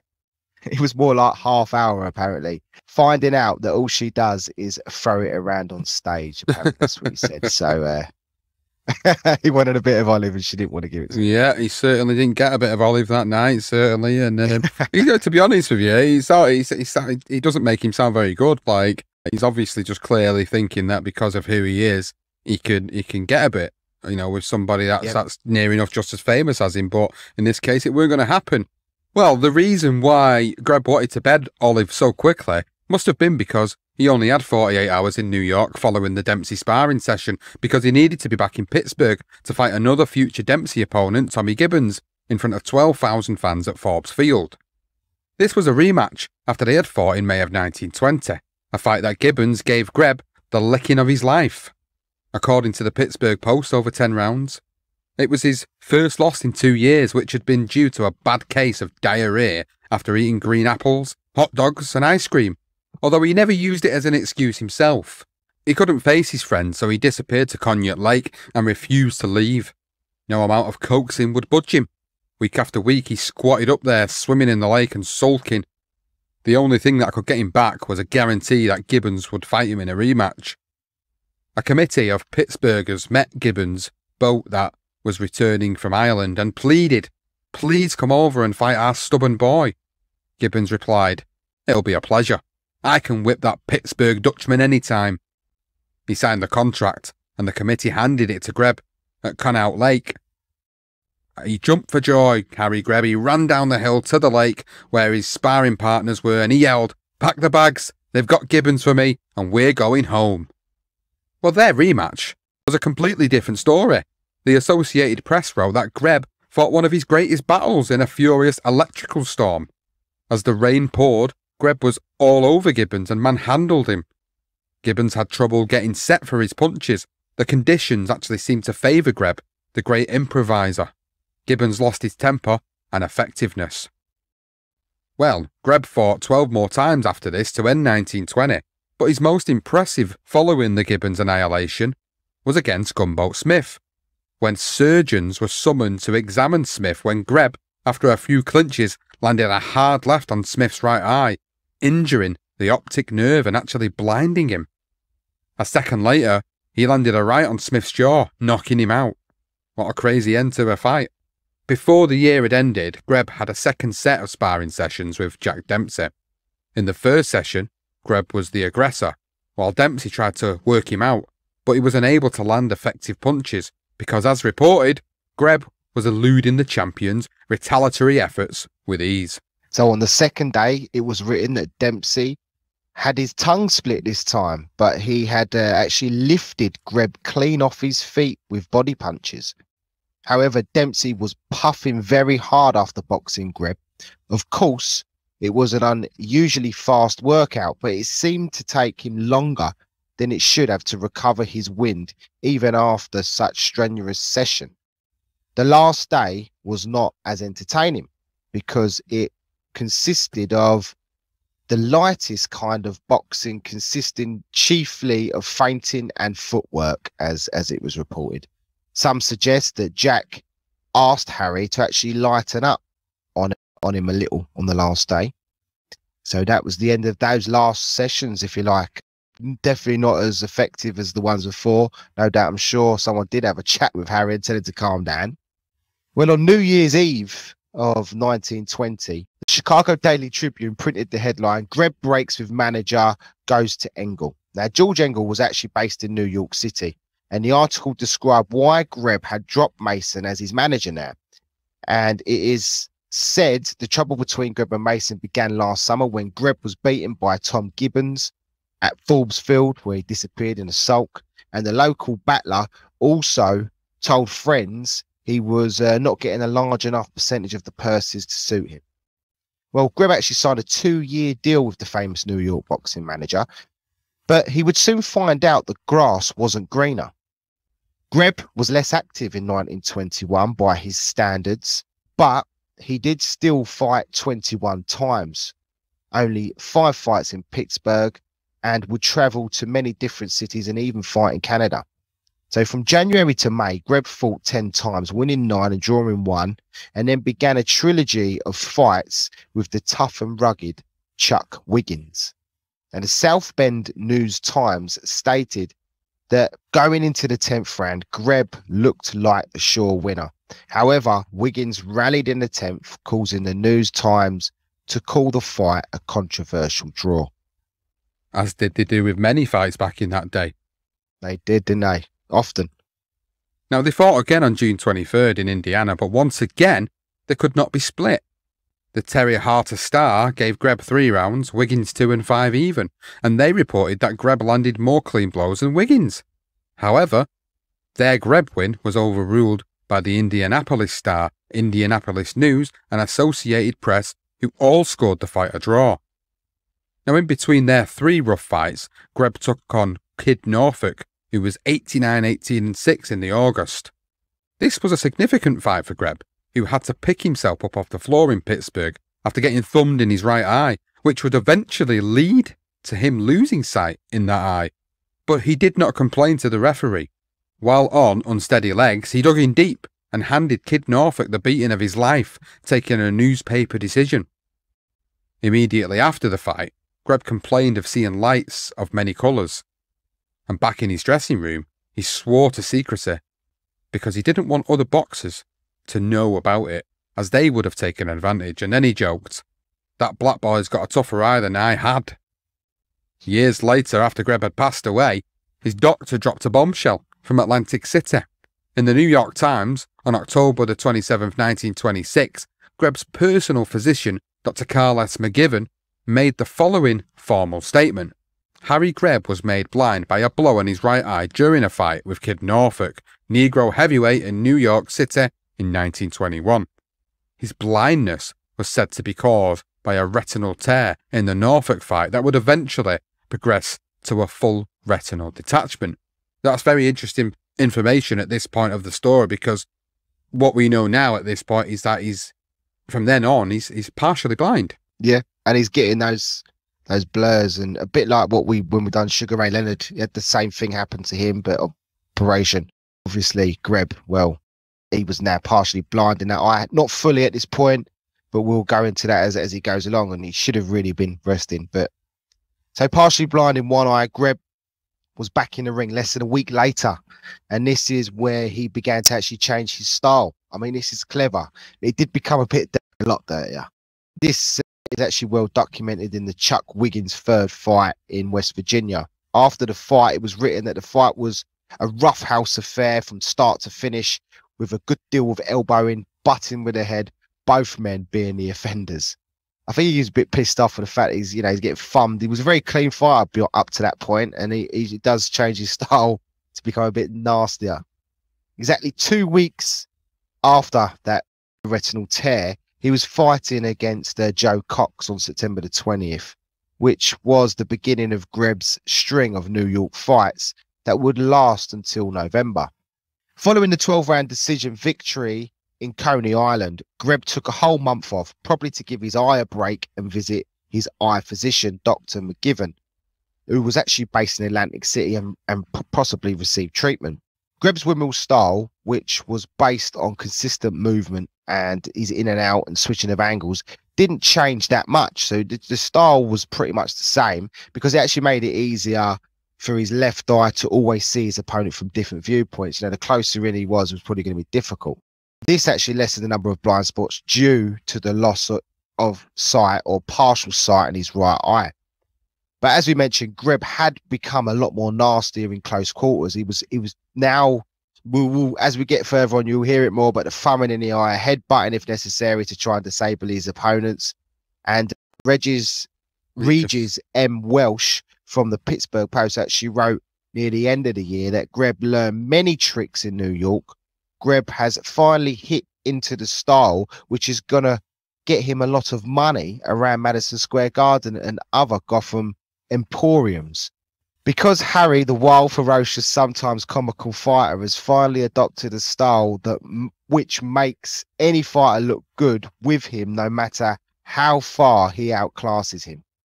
Well, in other words, he was asked by his new manager to carry fighters for longer, rather than embarrassing him over a distance or just landing the knockout punch. If anyone was in any doubt that Harry Greb may have deliberately thrown fights, then you can think again. Greb was his own man, who could not be bullied into anything. He didn't want to do that, and that also included the gangsters who tried to get him to throw fights. Now, there's one legendary story which explains that best. When one day, a gangster actually handed Harry Greb a roll of $50 bills and told him to drop the decision in his next fight, which was a couple of days away. Now, Greb threw the money in the gangster's face, knocked him down, and kicked him all over the street. Only a few feet away, crouched behind a machine gun in a parked car, sat 3 of the gangster's pals. Greb knew that they were there, and they knew he knew it. They didn't have the bollocks to defend their fellow mafioso, so they actually left in a hurry, leaving their man gasping for breath and bleeding in the gutter. Now, whether you believe that or not, whether it's fact, whether it's fiction, it's a pretty good tale indeed. Now, before the year was done, Greb was in a major fight at Madison Square Garden against Hungarian Charlie Weinart, who had fought many Hall of Famers such as Gene Tunney, Jack Dillon, Harry Wills and Jack Sharkey. The fight took place on November 4th, 1921, and Greb was said to have been giving up around £25 to his heavyweight opponent. The newspaper's description on the fight said that Greb, for some reason, cut loose with every shady practice known to the ring except kicking. He butted, held on, held with his gloves and rammed his thumbs deep into Weinart's eyes. So as we said earlier, he's starting to adopt this pretty rough and illegal style to get himself through fights. Well, Harry Greb actually finished the year with 4 more wins, 2 by knockout, and began 1922 with some promising events to look forward to. He was actually scheduled to fight Tommy Gibbons again, but this time in an officially judged bout. There was even discussions about finally meeting middleweight champion Johnny Wilson.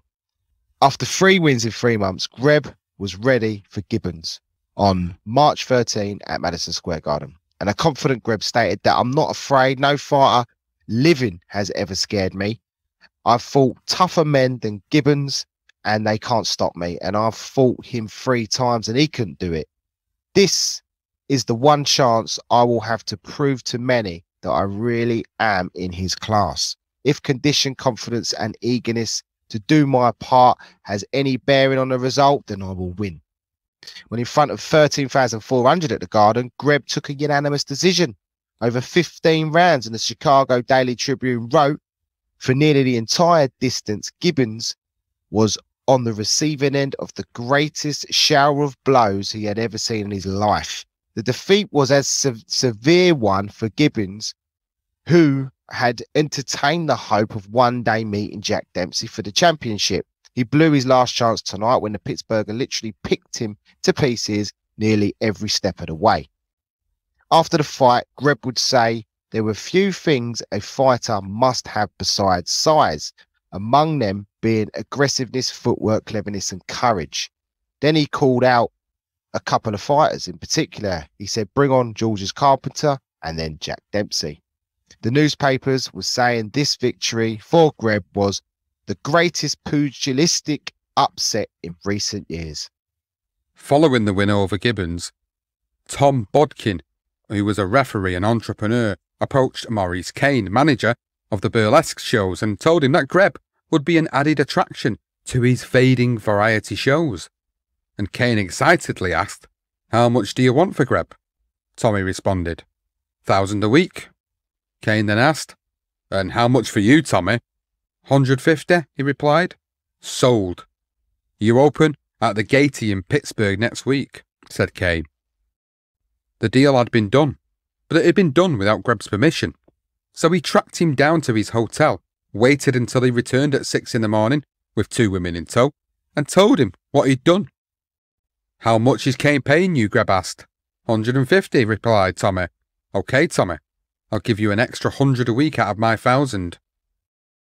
The tour started in Pittsburgh and spanned across 10 cities in 10 weeks before ending in Montreal after a week in Toronto.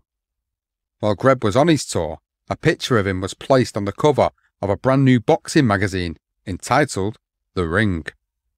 That victory gave Greb the opportunity to finally fight for a title, but not the middleweight title, the light heavyweight championship that was held by none other than Gene Tunney. On May the 23rd, 1922, Greb came in at £162, 12 pounds less than the American light heavyweight champion Tunney. Under the strain of 9 years of savage ring combat, mostly against opponents who outweighed him from 20 to 50 pounds, and the sight in his good eye was getting worse, Greb was threatened that he would be disqualified if he actually roughed up Tunney as he had against Gibbons. Well, the fight took place at Madison Square Gardens, and it was the first time that Greb had the chance of actually winning a championship title without needing to knock out his opponent. Greb was the 3-1 favourite, even though he was the challenger. Dempsey was interviewed by a sports writer, Hype Igor, before the big title match and referred to the sparring sessions with Greb. Funniest hitter in the world. He makes you think you're in a glove factory and shelves of them are tumbling down on you. He can slap you to death. I tell you, I found that the best way to get him was at close quarters. Getting close to him, however, isn't the easiest thing in the world. So that was what Jack Dempsey said. And just seconds into the fight, and Greb landed a powerful left hook that broke Tunney's nose. And it was going to be a long fight for Gene, who actually reflected on this situation in his autobiography, A Man Must Fight. And this is what he said. He said, Doc Bagley, who was my chief second, made futile attempts to congeal the nose bleeding by pouring adrenaline into his hand and having me sniff it up my nose. This I did round after round. It didn't work, as Greb was in complete control until Nat Fleischer reported that Tunney began to show improvements in the fifth, which was the first actual even round. But Greb's constant assault from all angles landed with accuracy on Tunney round after round, as the fighting Marine now bled from his nose, mouth, and cuts from over both eyes. The champion was weak from relentless pace that Greb had set and seemed to be getting stronger, while Tunney would wipe his forearms with the blood bleeding into his eyes and stumbling into the ropes and desperately trying to keep his tormentor at bay. It wasn't working. Greb was just on fire. The fight ended up being one of the bloodiest and most one-sided championship fights. It was for the American Championship light heavyweight title, not the world, but it was still a huge title. And this was just a sublime performance from Harry Greb. The Pittsburgh press row, you must go some to award him, as in Tunney, even one inning of the 15. Perhaps he did earn the third and a portion of the 13th, but Tunney was outclassed both on the outside and inside battling. At the end of the brutal 15th round, Greb helped a bleeding, helpless but spirited Tunney over to his handlers. Staggering doubtfully, Tunney mumbled through his swollen lips, "Well, Harry, you were the better man tonight." An unmarked Greb replied, "Won the championship," before he was dragged away. When the verdict of a Greb unanimous decision was announced, his corner lifted him onto their shoulders in wild celebration. After 9 long years, hundreds of fights, and only one good eye, Greb had actually finally won a title. The legendary promoter Tex Rickard said of Greb, "If there was ever a champion, there is one, and as I have helped him to be this chance, I stand willing to give him a crack at the middleweight championship, if I can get Wilson in the ring with him." This would be Tunney's first and only defeat of his career, and he actually lost almost 2 quarts of blood during the fight. But the beating he was given served its purpose. He said, "I discovered through the early part of the fight that I could whip Greb. As each round went by, battered and pummeled from post to post as I was, the discovery gradually became a positive certainty."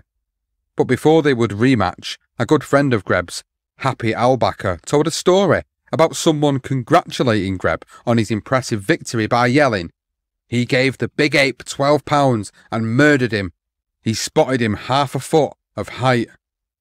Then Albacher chimed in, "Wait, height, hell, he spotted him 1 eye."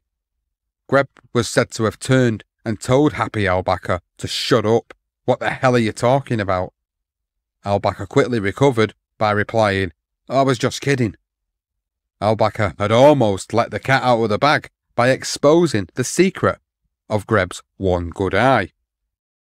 He was lucky nobody actually knew what he was talking about, Albacher, and immediately overlooked the comment. Otherwise, Greb would have given him 2 bad eyes. And probably a few more. And well, Albacher then recalled another story, what he referred to as the envelope incident.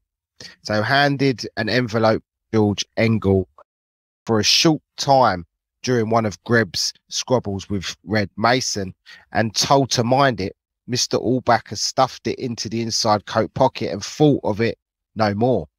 The next morning, he woke up with a massive hangover to discover the envelope contained $20,000 and that underworld figures had every intention of getting hold of that money, even if they had to send someone swimming with the fishes.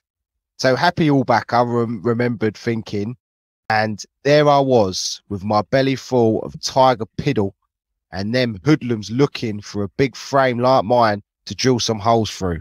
When I moaned to Greb about it, his reaction made everything right. You didn't get shot, did ya? So what you come worrying about, Grandma? Just another demonstration of Greb's lack of fear inside and outside the ring, whether it be dealing with gangsters or geezers way much bigger than he was in the ring, and the guy just basically had balls of steel. Greb returned home to see his wife, Mildred, who was actually unable to attend the fight due to illness. She was then diagnosed by the doctor to have tuberculosis, at which point she went to Sanarak Lake, one of the premier places to treat tuberculosis at the turn of the century because of its fresh air and serenity. And Mildred was actually given a 50% chance of surviving and a 50% chance of dying within 5 years. Greb fought on, and he fought and won 6 more fights to end 1922, with one significant fight against a guy called Captain Bob Roper in New York on November 10. Now, Greb actually took the official decision over the scheduled 12 rounds, and newspapers noted that Roper was booed from the start to finish by the packed house. Many believe it was this fight, or during this fight, that Greb completely lost full sight in his right eye after Roper thumbed him in the 10th. This time it wasn't so easy to hide his eye problems because the usually active Greb, well, he had to take an unprecedented 2 months off after the Roper fight. On November the 25th, the Washington Post wrote, Harry Greb, the Pittsburgh Flash, came to town with patches over 2 sore eyes, but full of fight. Greb was admitted to hospital for a week with patches over both eyes, not knowing if he would be permanently blind or not. Then he was told there was nothing that the doctors could do for him and that he would be completely sightless in his right eye.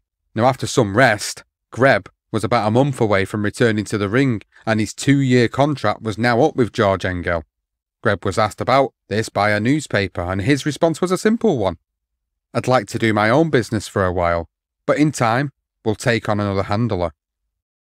Before the January 1923 bout with Bob Roper, Greb was caught up in an altercation outside the ring when he came to the rescue of his stablemate at a bar in Youngstown. The bantamweight was just a kid who decided to stop off for a drink after he was beaten the night before. And while minding his own business at the end of the bar, an enormous man who was twice his size saw his busted nose and asked, "So you're a pug?" before punching the innocent kid in the mouth, ripping out 7 stitches the doctor had sewn on the inside following his fight. Now, witnessing this unprovoked attack, a patron managed to stop any further damage, while the bartender offered the kid some sympathy. The bartender told him, "That guy is a son of a bitch. This ain't the first time he has socked decent people at my bar. I got some boys who could take care of him, but his old gent runs this town. I gotta lay off, otherwise I get closed up." The kid replied, "I can do something about it if you can hold him here for a few hours until I get reinforcements." So the bartender was more than willing to accept any assistance with this no-good piece of shit. So he promised to detain him before warning that you'd better get classy reinforcements because this bird is a madman when he's drinking. He's a professional football player and tough as hell and knows how to handle himself in the clinches. After putting through a long-distance call, the kid told his story to, of course, Harry Greb. And about 2 hours later, he arrived at the bar and met up with his stablemate, handed him a roll of tape and told him, "Bandage my hands, kid." He then took a closer look at his bleeding mouth and asked, "Is that the bastard down there?" "Swell. Okay, kid. Pull the tape tight. We'll take care of that mouth soon as we get out of here." This is the story, of course, from James R. Fair, the author of Given to the Angels. So this is the rest of the story here. And it's a little pug told him what the bartender had said about the bruiser being tough. Greb gave him one of those "so what's the difference" look. There were a lot of people at the bar now, and several cops were standing outside. The bartender had been phoning friends for 2 hours. Before Greb set out to avenge his little pal, he wanted to know how many other men he would have to slough. Not that it mattered, because there was a chair within reach, and he knew how to use it if he ran into more trouble than he can handle with his fists. But he was meticulous at odds of moments like this and wanted to know what the score was. Those guys, or those other guys, the little pug said, will move away when you move in. So Greb and his stablemate, they strode down the bar, and as the bartender had promised, everybody moved away from the bruiser. The latter put his hands up, but before he could use them, Greb drove a left and a right into the mouth. Well, the big man went down. He outweighed Greb by 70 pounds, and there was a gap in his mouth where pearly white teeth had been there before that punch landed. He jumped up and tried to hold. Greb thumbed him in the eye, blasted him with both hands under the heart, and puke poured out of his mouth. Greb rushed him into the wall, bouncing his left knee off his groin en route. Then he held him with one hand while he rattled his head against the plaster with short, vicious chops to the chin with the other. Greb stepped back. The big man fell face down in his own puke. His eyes closed, blood oozing out of his twisted, torn and semi-toothless mouth. This time someone yelled, 47 seconds. The cops came in smiling and said it was clever work. Leaving, Greb put his arm around his little stablemate. Your mother's not here to look after you, he said with a touch of big brother irritation, so I gotta do it. Mother couldn't do better, the youthful pug said. You know what? Greb asked. This'll cost you 2 girls. Know any here in Youngstown? Just a minute, the little pug said. He went back to the cops, who were cleaning up the bruiser, holding smelling salts under his nose and saying, it was too bad they hadn't been there when he was so brutally set upon, and they gave him a half a dozen addresses. Holy Toledo, Greb yelled. We ain't got time to go to all of them places. Our train leaves in 45 minutes. How about my mouth, the little pug asked. Open, Greb said. The little pug opened his mouth, and Greb peered into it. It's much better than when I first saw it. We'll take care of it in Pittsburgh. Dr. Deesk will fix you up. Come on, let's go. He went to 2 houses, and he had a wonderful time. And what a great story that is about Harry Greb literally punching the shit out of a guy much bigger than him. And the moral of the story is Harry Greb gets 2 girls at the end of it. He's absolute legendary, isn't he? My goodness me. I mean, the truth of it, there's loads of witnesses, and it does seem to be quite plausible. I absolutely wouldn't put it beyond Greb doing what he did there. And so after coming to the rescue of his friend, his wife, well, was battling tuberculosis, and he was a current free agent, officially blind now in one eye. Harry Greb had set his sights on revenge against Bob Roper. So on January 1st, 1923, Roper fought dirty throughout, so much so that after the fight, he had to be accompanied by the police to his dressing room because the crowd were going to attack him for such a terrible display of dirty tactics. So I dread to think how dirty he was, because Greb was quite dirty at this point himself. Greb was actually finally declared the winner once the brawl had finished, but not without some consequences, because Roper and Greb were actually suspended by the Boxing Commission until they could explain why the rules of the organisation were disregarded in the bout. Well, Greb was obviously, he was reinstated a week later after his explanation of retaliation was sufficient for the commission. So Ring Magazine, in its first full year of publication, actually announced its year-end results. The Fighter of the Year award went to Harry Greb, and his win over Gene Tunney was given the Fight of the Year. Now, by the end of January, Greb officially signed with Red Mason once again. After the Roper win, Greb clocked up 5 straight wins. The 2 wins over Tommy Loughran were the most significant, with the first being their second fight being his first successful defense of that American light heavyweight title. His second defense came against Gene Tunney on February the 23rd, 1923 at Madison Square Garden in New York.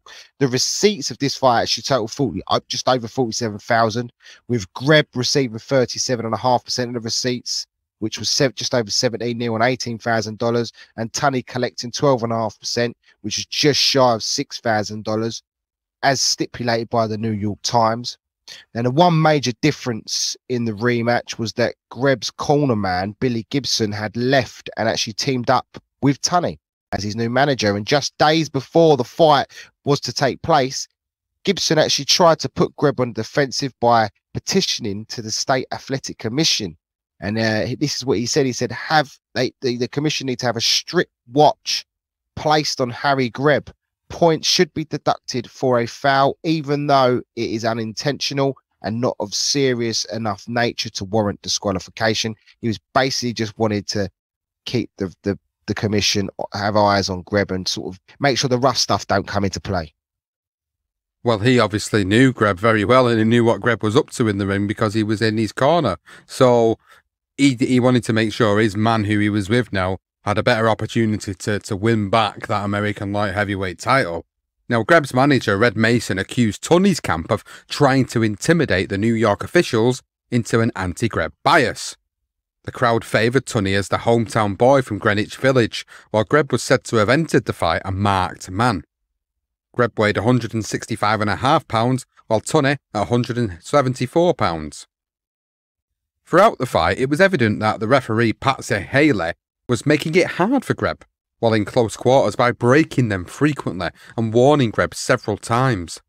Nat Fleischer wrote about the fight in 1931, and he wrote it was a spectacular affair that had 15,000 persons, a packed house at a high pitch of excitement from start to finish. The Marine carried off the unanimous decision after one of the stormiest ring encounters seen in the Garden since boxing was revived in New York. Pandemonium reigned when the decision was announced by Joe Humphreys, and for a time, the police were kept busy suppressing riots in various parts of the arena. Greb himself explained how both fighters were boxing rough, and he said, according to the referee Patsy Haley, I was fouling Tunney all the way through, when as a matter of fact Tunney was hitting me low in nearly every round. Gene Tunney said, realising there was some justice in Greb's claim of a bad decision, I offered him a return engagement. 19 of 23 ringside opinions listed also believed Greb should have not left the ring without his crown.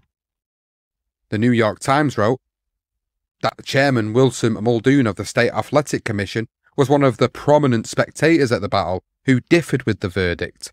Muldoon declared that after the bout that he thought Greb was entitled to the decision and reiterated this at the Commissioner's headquarters. The decision in Tunney's favour was unjustifiable. In my opinion, I thought Greb should have received the decision after his determined fight. But that's only my personal opinion.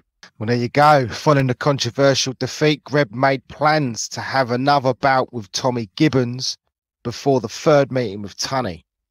But it had been called off on March the 7th because Mildred became ill and, as reported in the papers, is not expected to live many days after contracting pneumonia. So Greb obviously stayed by his wife's side for a month while her condition worsened, taking care of her and obviously looking after his daughter until she sadly passed away at home on March 18, 1923. Greb was left to take care of his 3-year-old daughter, Dorothy, but fortunately his sister Ada and her husband would help raise her, along with Mildred's mother and her brother, George Riley. Now, following the loss of his wife, Greb understandably never fought again until June 1923, and that was in a layup fight before he finally got a crack at the middleweight champion, Johnny Wilson, who had refused to face Greb, even though he had been the #1 contender for his title for a good 2 years, probably 2 to 3 years. I mean, he should have been fought for that middleweight title a long time ago. He should have had it.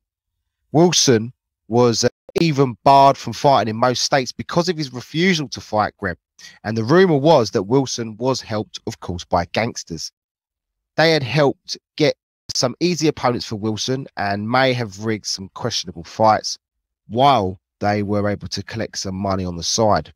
The last thing their associates or the associates of Wilson wanted to do was to lose their gravy train. But Tex Rickard was keen to get the fight made.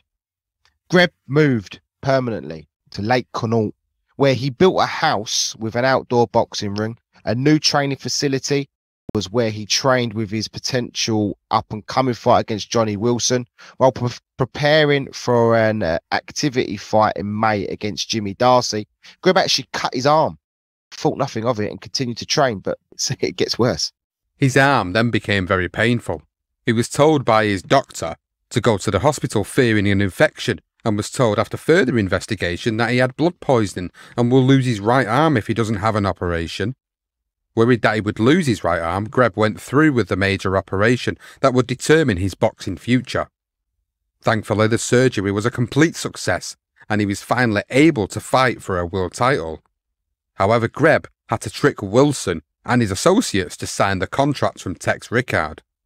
The great sports writer and Ring magazine editor Stanley Weston decades later wrote that Greb supposedly travelled to New York just to trick Wilson into thinking he was out of shape.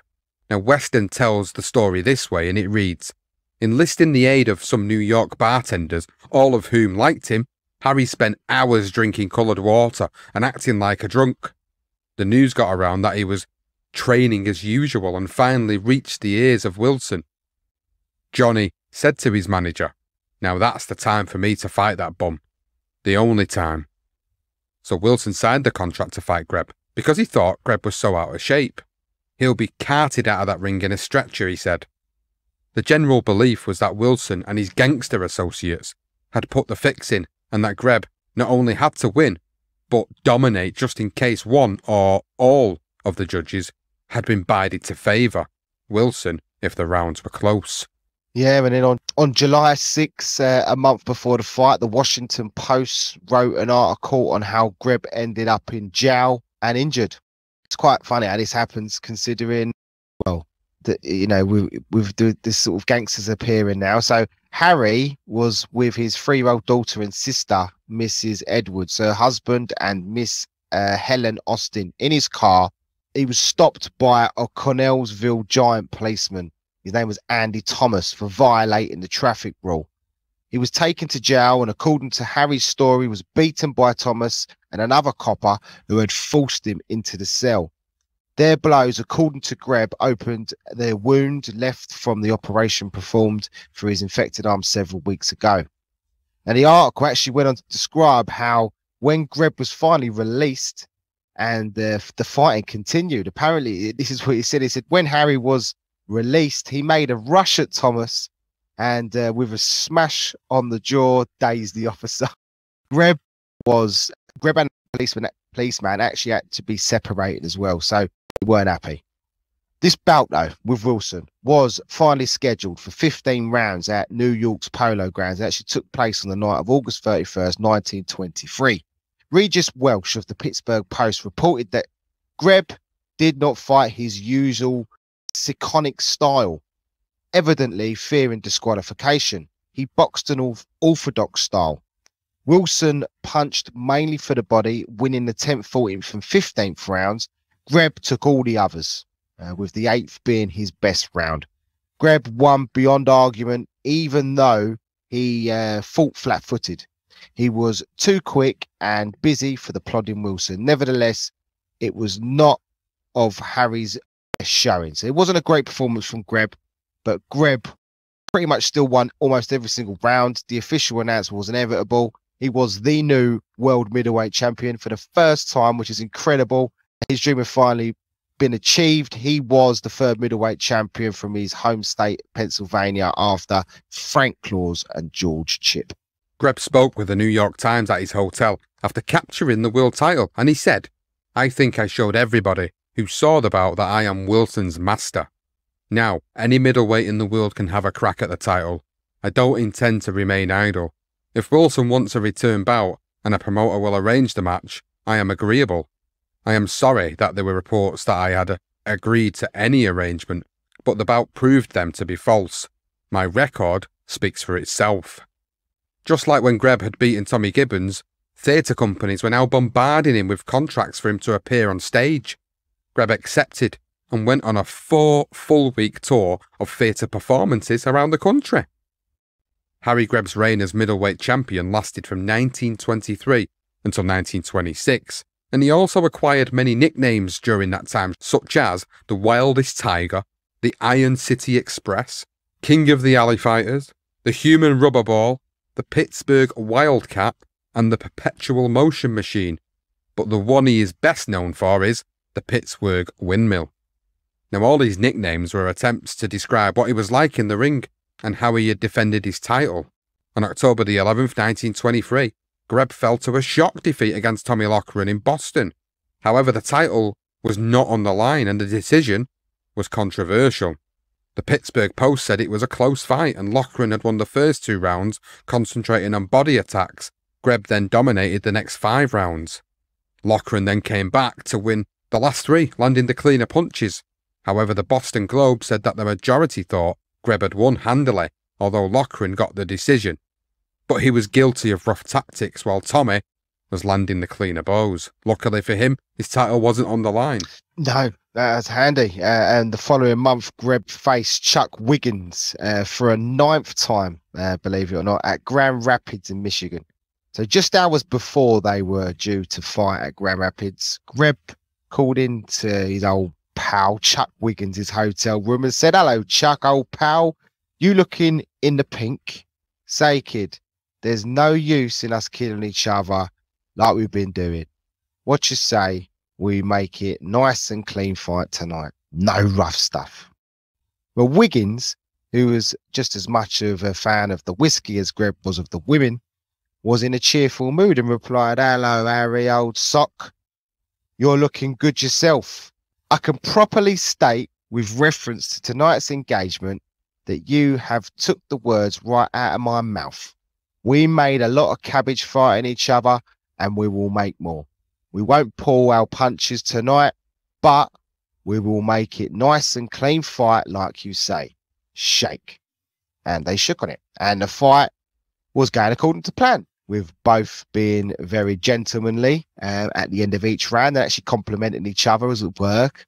That was until the 4th round. And for some reason, Chuck Wiggins decided to double cross Greb. And from the moment the bell sounded, he pounced in a scheming manner. So he come running in at him, basically, realizing Wiggins was making his move. Greb, as quick as he was, stuck out his foot, tripped him up, and Wiggins fell head first through the ropes, and his big ass actually got caught between the ropes. But as Wiggins actually tried to ease himself backwards through the ropes, he actually exposed himself briefly. So Greb, of course, seized his opportunity and whacked him several times in the arse, to the amusement of the paying customers. Wiggins finally got his arse out of the ropes and managed to continue the fight in a more gentlemanly manner, which lasted the full 6 rounds. And that's what you get for trying to double cross your good old pal, Harry Greb. You get your ass beaten, literally. He actually got his ass beaten, which I thought was a brilliant story. Well, afterwards, Wiggins complained of bells ringing in his head, and Greb's faith in humanity had suffered an irreversible blow, and he said, "I will never again trust a man who tells me I can properly state that you have took the words right out of my mouth." But in all fairness to Chuck, I can properly state that he is the best butter I have ever butted against. Now, after that rough fight against Wiggins, a third 15-round bout against Gene Tunney was scheduled for December the 10th, 1923. Once again, it was at Madison Square Garden, but there was no controversy leading up to the fight, and the judges and referee were all changed. Greb put on some extra weight for this bout, and he weighed in at 171.5 pounds, while Tunney was at 175 pounds. Tunney again focused on Greb's body, but at times during the fight, Greb's tactics bewildered the champion. But it didn't stop Tunney's steady body fire. Greb's best round was the 15th, when he unleashed a furious attack that threatened for a moment to topple the champion. Setting a terrific pace in the closing round, Greb pummeled Tunney on his head and the body, jarring the champion to his heels with several smashes. However, it happened too late in the fight, and Tunney was awarded a unanimous decision. Most of the critics awarded 9 rounds to Tunney, 4 rounds to Greb, and had 2 rounds even. Regis M. Welsh, again of the Pittsburgh Post, wrote, "Tunney, his eye cut, his mouth and nose bleeding, wind blown and tired, climbed out of the ring amidst loud hooting, while Greb, who won admiration by his clean, earnest and ever-aggressive fighting, stood silently for a few seconds after greeting Tunney and listened to the jeering which boomed against the rafters as the prejudice of the local judges and referee became an established fact, instead of a myth or a dream, or even a mistake. So after 3 battles between these two, most believed each fighter had won 1 bout, with the other bout being a draw. Because there were no knockdowns in any of the fights and people were still not convinced which fighter was better at light heavyweight, Tunney needed a more decisive victory against Greb to settle any unanswered questions. So a 4th bout was scheduled a year later. But before that, Greb gained revenge against Tommy Loughran 2 weeks after fighting that 3rd Tunney battle. I mean, this guy's crazy.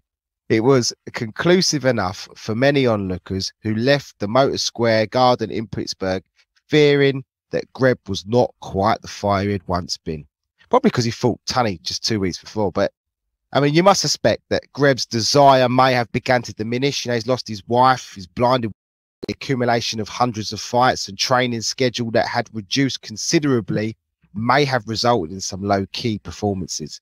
Now, his training by this point consisted of punching the small bag a couple of minutes for rhythm, skipping rope, playing a sizzling game of handball, and maybe boxing 2 or 3 rounds. This occupied 20 minutes of his time, apparently, which he considered to be a sheer waste. Then he would literally yank out a huge address book and thumb through it for the hottest telephone numbers in whatever city he was going to box. That was how he was training at the time, but he was active. I mean, you don't really need to train when you're as active as he was. But as we've continued to mention, look, Greb loved the opposite sex. He was, of course, devastated to lose his wife, the love of his life, the mother of his child. But he was never going to be faithful or the faithful type. Now, following Mildred's passing, after he sort of, I say, you don't get over these things, but you come to terms with them, his desire for women probably increased more than ever, and it did. A lot of people say that, and according to close friends, Greb had the most unique way of warming up before his fights. Now, he would actually sneak girls into his dressing rooms. He'd lock the door, give them a C&2 while his opponent waited in the ring. Then he would enter the ring warm and enthusiastic as ever and turn on a sublime performance. Maybe the Tommy Loughran performance was due to the fact he didn't get 2 women or even 1 woman and any sex minutes before the fight. Well, they always say it relaxes you too much, doesn't it? Like having sex before a fight. That's why they say you need to abstain from it. The fact that he's literally making his opponent wait in the ring. Well, that says a lot about his sexual prowess, doesn't it? If he's taking a few minutes to then give a woman a good seeing to, and then he's getting into the ring.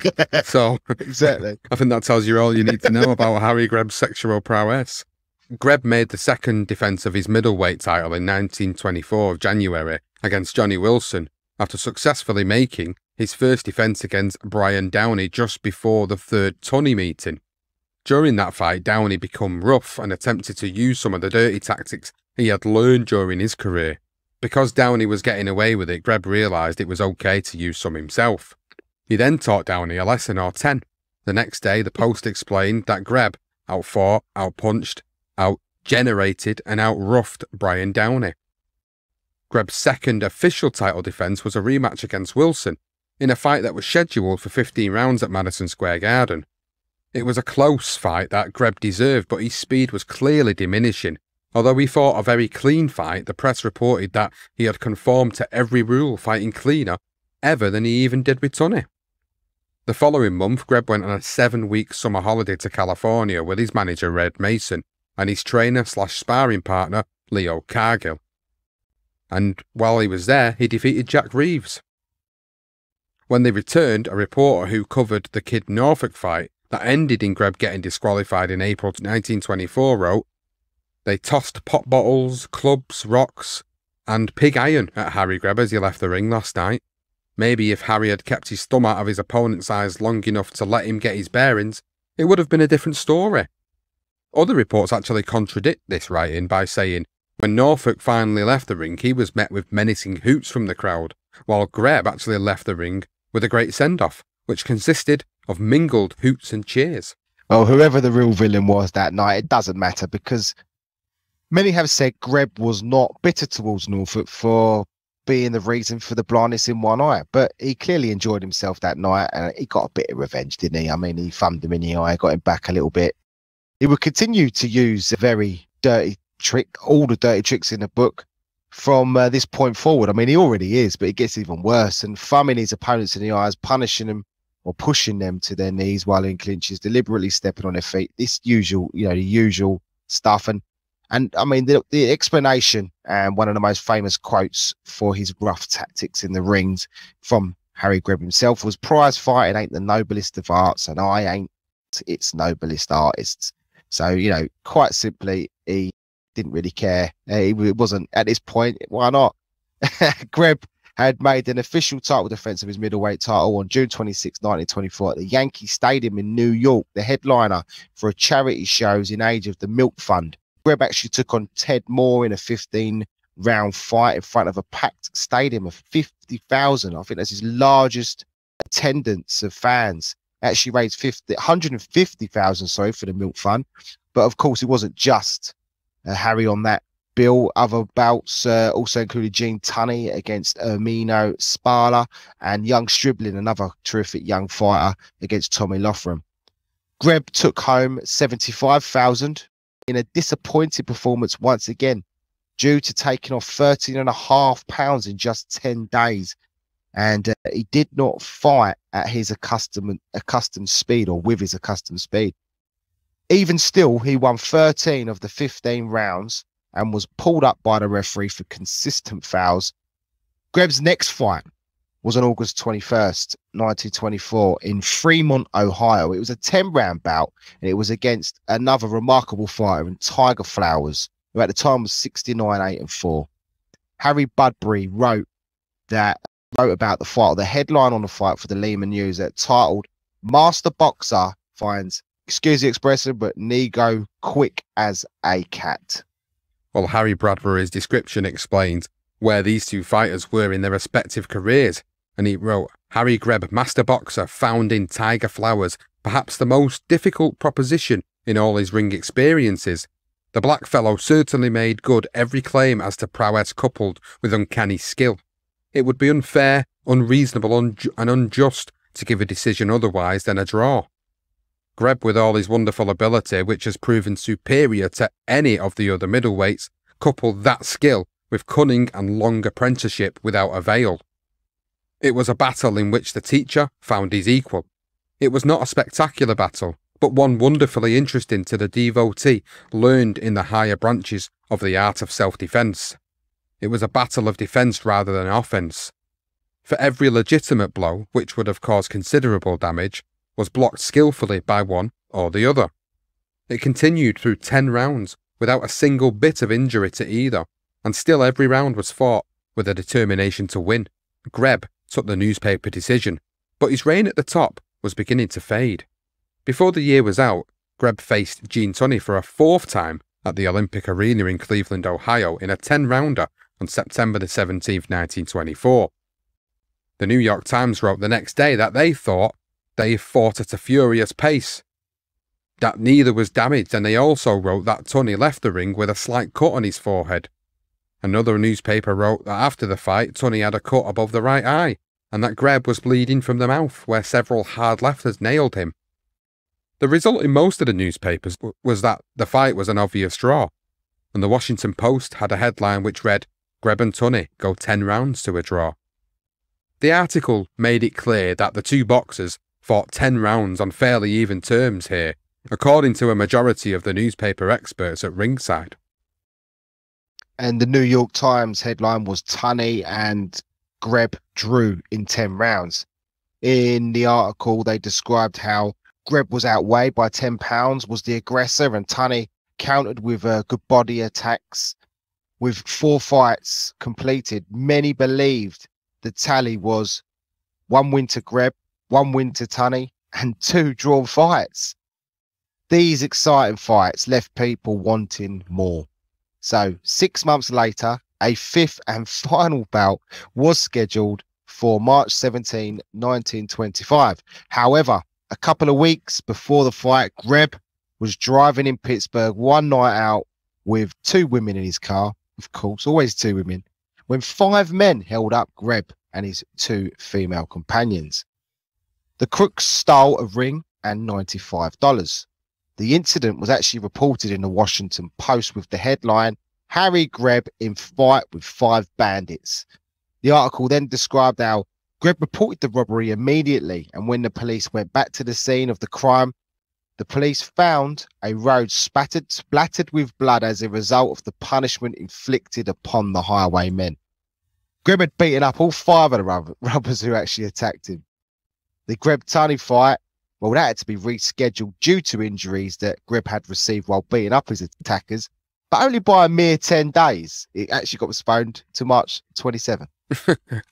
I just didn't give a shit, did he? He'd take on anybody. It didn't matter what they had. He was just willing to take them on. And it certainly sounds like, whether it's true or whether it's a myth, it certainly sounds like maybe something went on a little bit more than what we thought it did that night.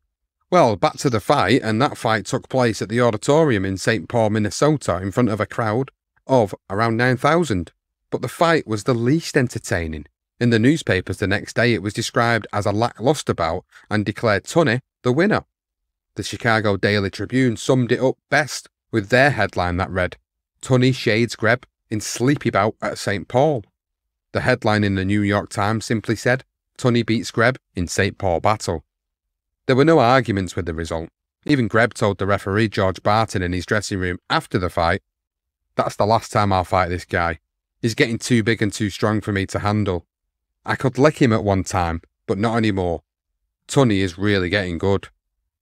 Now, from January to June 5th, 1925, Greb fought exactly 14 fights, winning all but 1 against Gene Tunney, and was now ready to make his 4th defence of the middleweight title against the welterweight champion Mickey Walker. Now, Cuddy DeMarco was one of Greb's stablemates who fought predominantly at junior lightweight and was down for an engagement with Tony Ross in Johnstown, Pennsylvania, a couple of weeks before Greb was to leave for New York to start training for the Mickey Walker bout in 1925. Now, they bumped into each other on Broadway and 43rd Street in Manhattan, and DeMarco, known to be a bit camp, asked Greb, "Listen, darling, how's about you running up to Johnstown and seconding me against Tony Ross tomorrow evening? Then I'll go to New York with you and help you get ready for Walker." Greb accepted by saying, "Okay, Squirt." So while in the dressing room, the promoter walked in and told DeMarco the bad news that his opponent had pulled out and that he never had a replacement. So the fight was off and he would now lose $1,500. So thinking on his feet, DeMarco asked Greb for another favour. "Darling, let's you and me put on an exhibition. You're going to work with Mickey Walker in a couple of weeks. You've been getting a lot of publicity and now's the time to cash in on it. And at the same time, save 1,500 potatoes for me. Make some for yourself. Would you say, sweetheart? The fans will eat it up and you're the champ." So Greb was always willing to earn some green, obviously extra green, and he accepted. Smartest idea you ever had. I need to limber up in a way. I'm beginning to believe some of them stories I have heard about, been hearing about you being brilliant. You sure are brilliant. So the promoter gave the news to the crowd about the fight being cancelled, and obviously Harry Greb would now step in as a replacement for the exhibition. And they were all happy, and they began singing Greb's name. In fact, now before they entered the ring, Greb, obviously, he didn't bring his gym gear, so he had to squeeze into a pair of DeMarco shorts because, as I say, he left his kit. And he told his stablemate to don't move me around too fast because I might burst out of these for sure as hell. I'll be pinched for showing my can. Mr. DeMarco joked, "It won't be the first time you've been pinched, and for less reason. Besides, don't worry, I'm going to imitate the slow train through Arkansas tonight." Whereas the bell sounded, DeMarco charged at his larger foe and landed a big shot on Greb's chin, sending him unexpectedly to the canvas. Dazed but with all his faculties, Greb jumped up to his feet and held onto his smaller opponent. Then, or when his senses returned, he called DeMarco a little what bastard. "What's the idea of socking me like that?" Well, DeMarco yelled to the referee to protect him and backed up, talking, and this is what he said. "You're big lug. You've been pasting my ears off in the gym for years and having a lot of fun, and there wasn't nobody to stop you. But there are plenty of people out there and I'm going to shellac you, and if you slug me, they'll mob you." Knowing that he couldn't knock him out in front of the crowd, Greb grabbed him. "Now I'm going to fix your wagon, you what bastard." This is where DeMarco discovered the nasty side of Greb's in-ring tactics. He racked his open glove down over DeMarco's battered features, ripping off chunks of skin, and repeated this procedure as often as he could get inside a clinch while smirking. He was killing DeMarco, who did the best he could in these painful embraces, but he got bit, kicked, butted, and racked throughout. As they headed back to the dressing room, Greb was in hot pursuit of Mr. DeMarco and close to busting out of his boxing trunks at the same time. By the smarts, DeMarco grabbed a dozen policemen and convinced them to protect him. Greb was furious and eager to rip his head off, but then he realised that DeMarco had his train ticket for New York in his pocket and that his train was due imminently. Greb had an appointment the next morning with his promoter of his fight with Walker, Humbert Fugazi, and there was no other train that would get him to New York on time to keep this appointment, and he never missed appointments, especially when there was money involved. So Greb changed his tune and tried to convince DeMarco that he wouldn't hurt him. It took him a while, but he managed to sway the little shit in the end. Interestingly, they shared a cabin together back to New York, and DeMarco did wonders to help Greb get prepared for Walker. Although they never ever sparred, or DeMarco never sparred Greb unless there was a big crowd, just in case that Greb took his revenge on him. Greb trained harder for the Walker fight than in any of his other fights in his career, as many have suggested, but it wasn't plain sailing by any means. To assist him, among others, the double crosser DeMarco and Patsy Scanlon, two very capable little men. Originally, Greb had planned to train at Madame Sitke's Bay at Summit, New Jersey, but he changed his mind when he realized that was Walker's stomping ground. So he decided to camp up at Manhasset, Long Island, where he could enjoy the nightlife in New York with many of the ladies of the night and be back in camp before breakfast in the morning. This had always been his routine, probably since sort of a year after his wife, and no one was going to tell him any different. He ran a few miles, he sparred for 8 or 10 rounds daily, always using food or good food, fresh food, sparring partners as well, and the perfect preparation for Mickey Walker, who was of course the welterweight champion of the world at the time. And Greb was known for his speed, and he trained to enhance his speed. Obviously, we knew his speed was fading, but he did everything he could to try and get something back. On occasions, his sparring partners would actually gang up on him after he had ruffled a few feathers needlessly, as he would do, and they would end up rioting in the ring. But after those heated sessions, he would forgive and forget. Even with all the hard work he had put in, he had lost practically none of his excess weight a week before the fight, because obviously he was fighting at 170 when he fought Tunney. So what he do? He quit eating and went on a liquid diet. Well, on the night before the fight, Greb was the 7-5 favourite, but the night before at 2 a.m, Greb was spotted by Murray Lewin, a fight writer, and a group of the biggest gamblers in the country: Arnold Rothstein, Sam Boston, his brother Mayer, Mike Best, and Frankie Marlowe, stumbling outside of Lindy's restaurant on Broadway. A cab pulled up to collect a pissed-up Greb, who was seen waving at the gamblers and then collapsing. Of course, 2 girls were with him, and they helped him back to his feet and into the cab. The gamblers looked at each other in shock, and Rothstein said, "That's what we're betting on, hey?" They phoned all over the country, betting everything they had on Walker, which slashed the odds. Gene Tunney visited his old foe in the morning before the fight and was shocked at what he saw. Greb was gone, weak, trembling, and had a slight temperature. Tunney didn't let on to Greb how shocked he was. Instead, he whipped out a bottle of champagne and said, "Drink this, Harry, it'll relax you." Greb drank up. Then Tunney advised him, "It's your title that will be on the line tonight, Harry, so make Walker enter the ring ahead of you." With that recommendation, Greb went for a run in Central Park to make sure he was going to make weight an hour later at the New York State Athletic Commission offices. Now, after amazingly making the weight, he ate his first decent meal in 10 days, which gave him a lift. But he was awfully tired, and he had still had a temperature. After a rub down in his hotel room, a little kip and then a walk, he felt better, so he headed off to the polo grounds early to watch the undercard. Now, while consoling one of the younger boxers, Jimmy Slattery, after he was knocked out, Herbert Fugazi, promoter of the fight, he rushed in and he told Greb that Harry Wills, who was also on the undercard, refused to go on unless he was given the main event billing. Well, Greb was pissed, so he jumped up, raced down to Wills' dressing room and shouting the odds, saying, "You big tramp, I'll fight you right here in this dressing room and the winner will get the main bout." Fugazi was holding Greb back when the Boxing Commission came in and ruled that Wills had to go on next. Rather than take on Greb and the commission, Wills made his way out of the dressing room, and some say he left in a bit of a hurry. After that eventful moment with Greb clearly in kill mode, he entered the ring second, as Tunney suggested.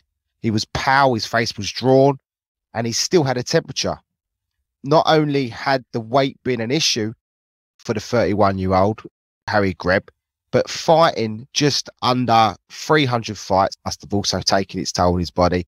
And plus the added mix of fighting one of the greatest welterweights that ever lived in the peak of his career, was actually 8 years younger. Many in boxing edged towards Walker. The slower and older Greb fought hard in the first 5 rounds, and the second was sensational, one of the greatest of all time, explained Bratlin Rice of the New York Herald Tribune. James Fair described how Greb was feeling after those first 5 brutal rounds. He said, as in Greb, went to his corner at the end of the 5th, his body amassed with red welts and bruises, there were shouts of "Stop it!" His handlers worked over him, sneaking a slug of brandy, rubbing his aching legs, massaging his limp arms. He didn't look like a champion now, but you knew about his heart, and knowing about it, you didn't count him out. You winced as you contemplated what Walker would do to him in the next round, the 6th. Well, the brandy must have worked, because Greb came out in the 6th round full of energy and showing excellent movement and speed like in his younger days. The 7th was going the same way as the round before, but this time referee Eddie Purdy got too close to the action and ended up on the deck. Walker jumped over him and Greb evaded him, chasing Walker. The bell ended the 7th as Purdy got up and limped over, holding the ropes. Mr. Albacher hollered, "The bell saved the referee." Well, to his credit, Purdy continued but was visibly limping as the 8th opened. Greb was getting annoyed with Purdy even before he injured himself, fearing that he was favouring Walker in the clinches between rounds. Greb said, "That meddlesome cop had better keep his hands off me." So at the end of the 10th, Humbert Fugazi told Greb to lay off Purdy or he'll throw you out of the ring.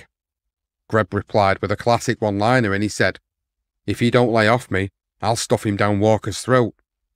Neither Greb nor Walker had gone down in the fight, but Purdy found himself down again, this time in the 11th, which compelled a reporter sitting ringside to say, "The Iron City Express is steaming tonight. They say he doesn't like referees." Greb was looking comfortable in the 14th, but was staggered twice, although halfway through it, he bullied Walker to the ropes and stuck a thumb in Mickey's right eye. Walker whined, "You Dutch rat," and Greb landed a right hook squarely on his chin, which made his legs go rubbery, but managed to keep himself upright and finish the round. Greb bullied and injured Walker in the 15th and final round, in a fight that will be remembered as one of the roughest in ring history. So Walker's mouth was torn and gushing blood, his ear was ripped, his eye was badly swollen. Greb, on the other hand, was clearly exhausted, but there wasn't a mark on his face. Joe Humphreys raised Greb's gloved hand and said, "The winner and still champion," he cried, and the loyal Pittsburghers in support of Greb went wild. After his victory, a sports writer asked Greb, "How do you feel?" Greb responded, "How did those gamblers like that act I put on for them last night?" Before laughing all the way to the bank because he had put all his purse on himself. He literally just, he done them gamblers superbly. Rumours have constantly surfaced that Greb and Walker had a second fight, but not in a ring, a street fight. So many believe this to be true, but not according to Happy Allbacker, who said that Greb went to the Slipper Club direct from the Polo Grounds.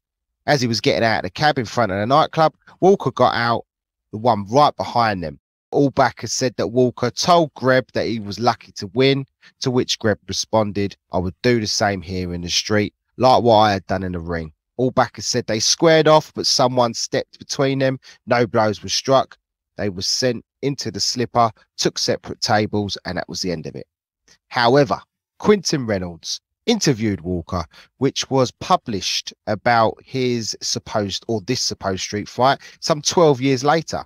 He was asked if the fight with Greb was his hardest, and Mickey nodded and said, "The second fight with Greb, I think I won that one," indicating that they fought again. And of course, as Rick will suggest, they only ever fought once. Walker has since recalled his version of events in more detail. And he went, and this is what he said. He said he went to Billy Lahif's to meet his manager, Doc Kearns, and a lady as well, but bumped into Greb, who was actually sitting by the door. Witnesses actually suggest that they were seen having a couple of drinks together before leaving for the Slipper Club in the same cab. Well, as they got out of the cab, Walker suddenly turned to Greb and said jokingly, "I just want you to know, you Dutch rat, that you wouldn't have licked me tonight if you hadn't struck your thumb in my eye in the 14th. Greb replied, "Why, you Irish slug, I could lick you the best day you ever saw. Right now I'll lick you." Walker told James R. Fair what happened next, and he said, "Harry made one mistake. He started to take off his coat. I waited until he had it halfway off and then I let him have it. That punch would have knocked out anyone except Greb. It was a good punch, and it dropped him and slammed his head up against a cab that was parked there. But he got up roaring. Then we went." And when he says he went, they started fighting it out in the street until Pat Casey, a police officer, stopped them, and Walker remembered. He was a real right guy, that Pat Casey. He knew us both, and he grabbed us and threw me in one cab and Harry in another, and told the drivers to take us to our separate hotels. When Walker got back to his hotel, he remembered that he was supposed to meet Doc Kearns and his lady friend, so he began ringing around all the nightclubs to track him down. Instead, he located his best friend, Billy Duffy, who told him, "Doc isn't here, Mike, but there's a pal of yours here who wants to say hello." The person on the other end of the phone came to the line and said, "I can lick any Irishman who ever lived. You yellow rat, why don't you come up here now, and I'll lick you again." When it clicked, and Walker replied, "Greb, you come up here to the hotel, and I'll flatten you in 2 minutes." Well, for 5 minutes, apparently they went on at each other, and then the door swung open and Doc Kearns walked in. He immediately clocked what was happening, and then he grabbed the phone and he said, "Listen, Greb, we'll fight you anywhere, anytime, but not in a hotel room or a nightclub. We'll fight you anywhere, anytime for 50 grand. Well, unfortunately, they never fought again. Ah, what an amazing story. Absolutely loved Harry, he ain't giving up, is he? He's the same in the ring. He feels like he got the better of him on that street fight as well. Well, 2 weeks later, and Greb was back in the ring, this time against Slapsy Maxie Rosenblum. If anyone doesn't know, another great light heavyweight. This was in a 10-round bout in Cleveland, Ohio, and the Cleveland press actually reported that Greb was an easy winner as well. And as was anticipated, young Maxie proved entirely inadequate to the assignment handed to him. As was forecast, Greb carried too many guns for him and knew too much. And we think Greb could have stopped him almost any round had he cared to. Well, probably after 2 weeks on from that great fight with Walker, no doubt he probably did want to take his time. Now, it's incredible to think that Greb managed to fight another 15 fights over the Rosenblum victory, winning every single fight by the time he marked his 13th year in the ring. He was only 31, but had fought almost 300 documented fights, but it was probably more than that. Greb was looking to make another successful defense of his middleweight title in a rematch against Tiger Flowers at Madison Square Garden on February 26, 1926. In a tough fight that most experts thought that Greb actually won, it was Flowers who was given the split decision. Regis Wells of the Pittsburgh Post gave Greb winning 8-5. So 8 to Greb, Flowers 5, and 2 rounds of draw. Greb did suffer a cut eyebrow in round 3, his first since he fought Bob Roper in Buffalo. Greb fought flat-footed and was wild, not in the best form. And Frank Getty of the United Press said that many experts figured that the worst the former champion should have got was a draw, but Greb was the stronger puncher and at times had Flowers in real trouble. Hype Gore stated that the decision had met with a deathly silence by the crowd. To some, it was a just verdict. To others, it was unfair. To Greb, my own tally had Greb in front by a margin of 2 rounds, 5 to Flowers, 7 to Greb, and the others even. So it seems like Greb probably got hard done by there. Well, Greb said afterwards, I couldn't get going early last night, and when I did, it was only in flashes. But even at that, I thought I did enough to protect my title. I was surprised by the decision, but hope that when the time comes, those who are now feeling sorry for me will learn that I can fight back.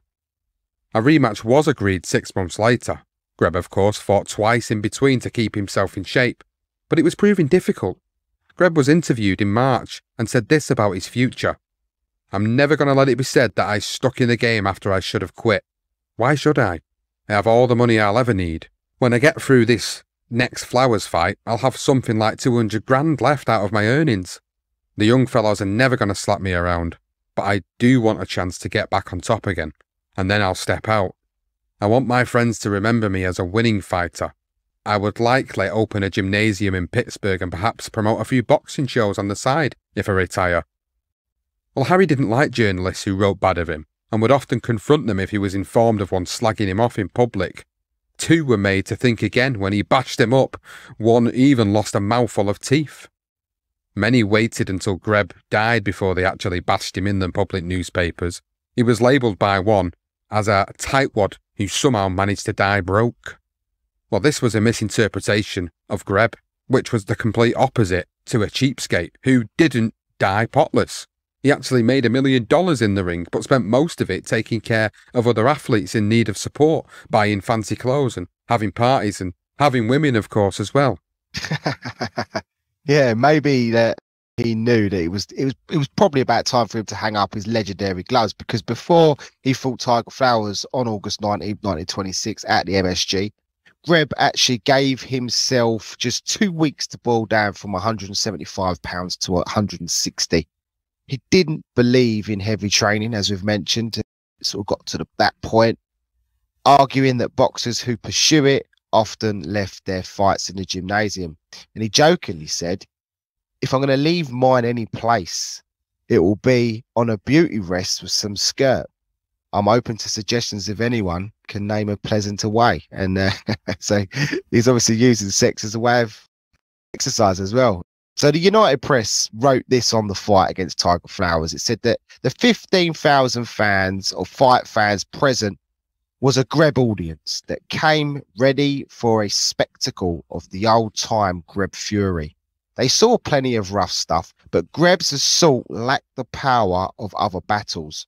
Flowers, on the other hand, fought a consistent fight, and although forced by the Pittsburgh boy to alter his attack each time, Greb's rushes and wrestling became maudlin. He managed to regain his form. When referee Crowley announced the verdict, a Flowers victory, the news was greeted by a storm of straw hats and papers pelted into the ring by disappointed fans or friends of the Pittsburgh fighter. Greb was interviewed a day after the fight and had this to say: well, that was one fight I won if I ever won any. So on September the 16th, the New York Times and other newspapers were actually given the story that Greb had been submitted to an operation for the removal of a traumatic cataract from his right eye at Atlantic City Hospital.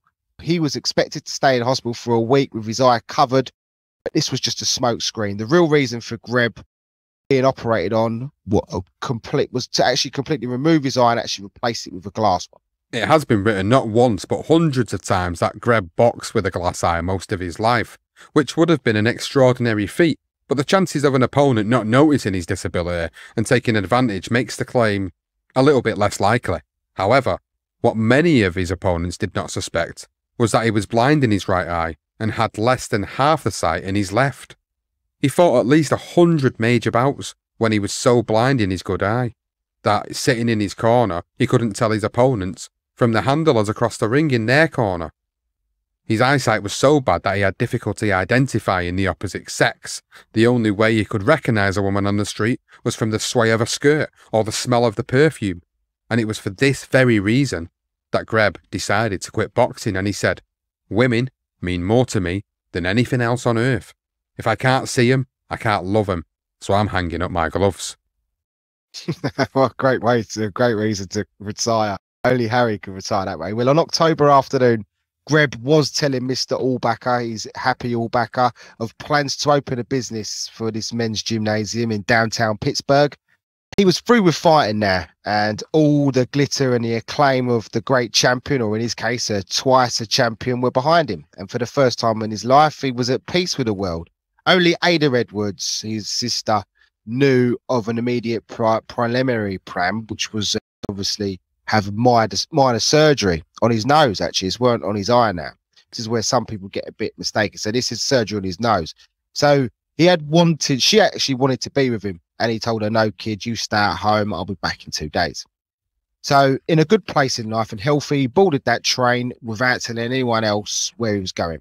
But he did whisper to Happy Allbacker. He whispered in his ear, "When I come back, I'll be beautiful again," he said. So 3 days later, Harry Greb was dead in Atlantic City Hospital, the result of hemorrhages following an operation on his nose, which had misshaped millions of times from punches. But remarkably, Greb had actually continued to drive with one eye and partially sighted in the other eye as well by this point, and ended up in a car crash that broke his nose. He actually underwent a supposedly minor surgery to remove the bone splinters from the back of his nose. He failed to recover from his operation in Atlantic City, New Jersey, and he died on October the 22nd, 1926, at the age of just 32. And what a crazy way to go out at such a young age. And what could he have done following this? I mean, that's the first thing I think of is, what would he have done in his life following this moment? Probably just chasing women around constantly for the rest of his life. But yeah. The fact that this minor surgery obviously resulted in these hemorrhages, which caused him to pass away untimely, is just such a shame. But in them 32 years, he's packed so much into his life, in particular in the boxing ring, documenting 300 fights or more. Maybe not even taking into consideration all the street fights he was involved in, all the fights in the bars, everything that we've discussed through the course of the story. All the other moments where he's getting involved in altercations outside of the ring. So when you put that into consideration, there's definitely over 300 fights somewhere. We'll never truly know what the case was, but the fact that he was involved in so many documented fights is pretty unreal, to be honest with you. The fact that he fought up at light heavyweight was unbelievable. The fact that he was close at one point to potentially becoming a world light heavyweight champion. I mean, Gene Tunney, look what he went on to do in his career, and yet Harry Greb shared the ring with him 5 times throughout the course of his.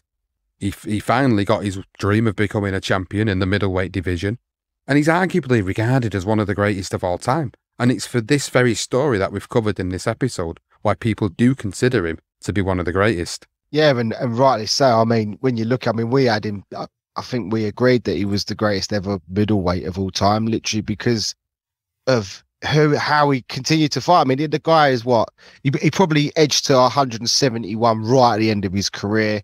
But let's be honest, he was in his best shape. He was a super middleweight, obviously no super middleweight division around at the time. So he fought heavier guys regularly, and the best of them, and Gene Tunney, and he caused him all sorts of problems, having 5 fights with him. I mean, he lost 3, but by the sounds of it, especially with 1 or 2 of those decisions, they probably should have gone his way, or at least was a draw. But look, Harry Greb, what a sensational fight. I mean, he was at middleweight, he was insanely good, so strong, moved quickly.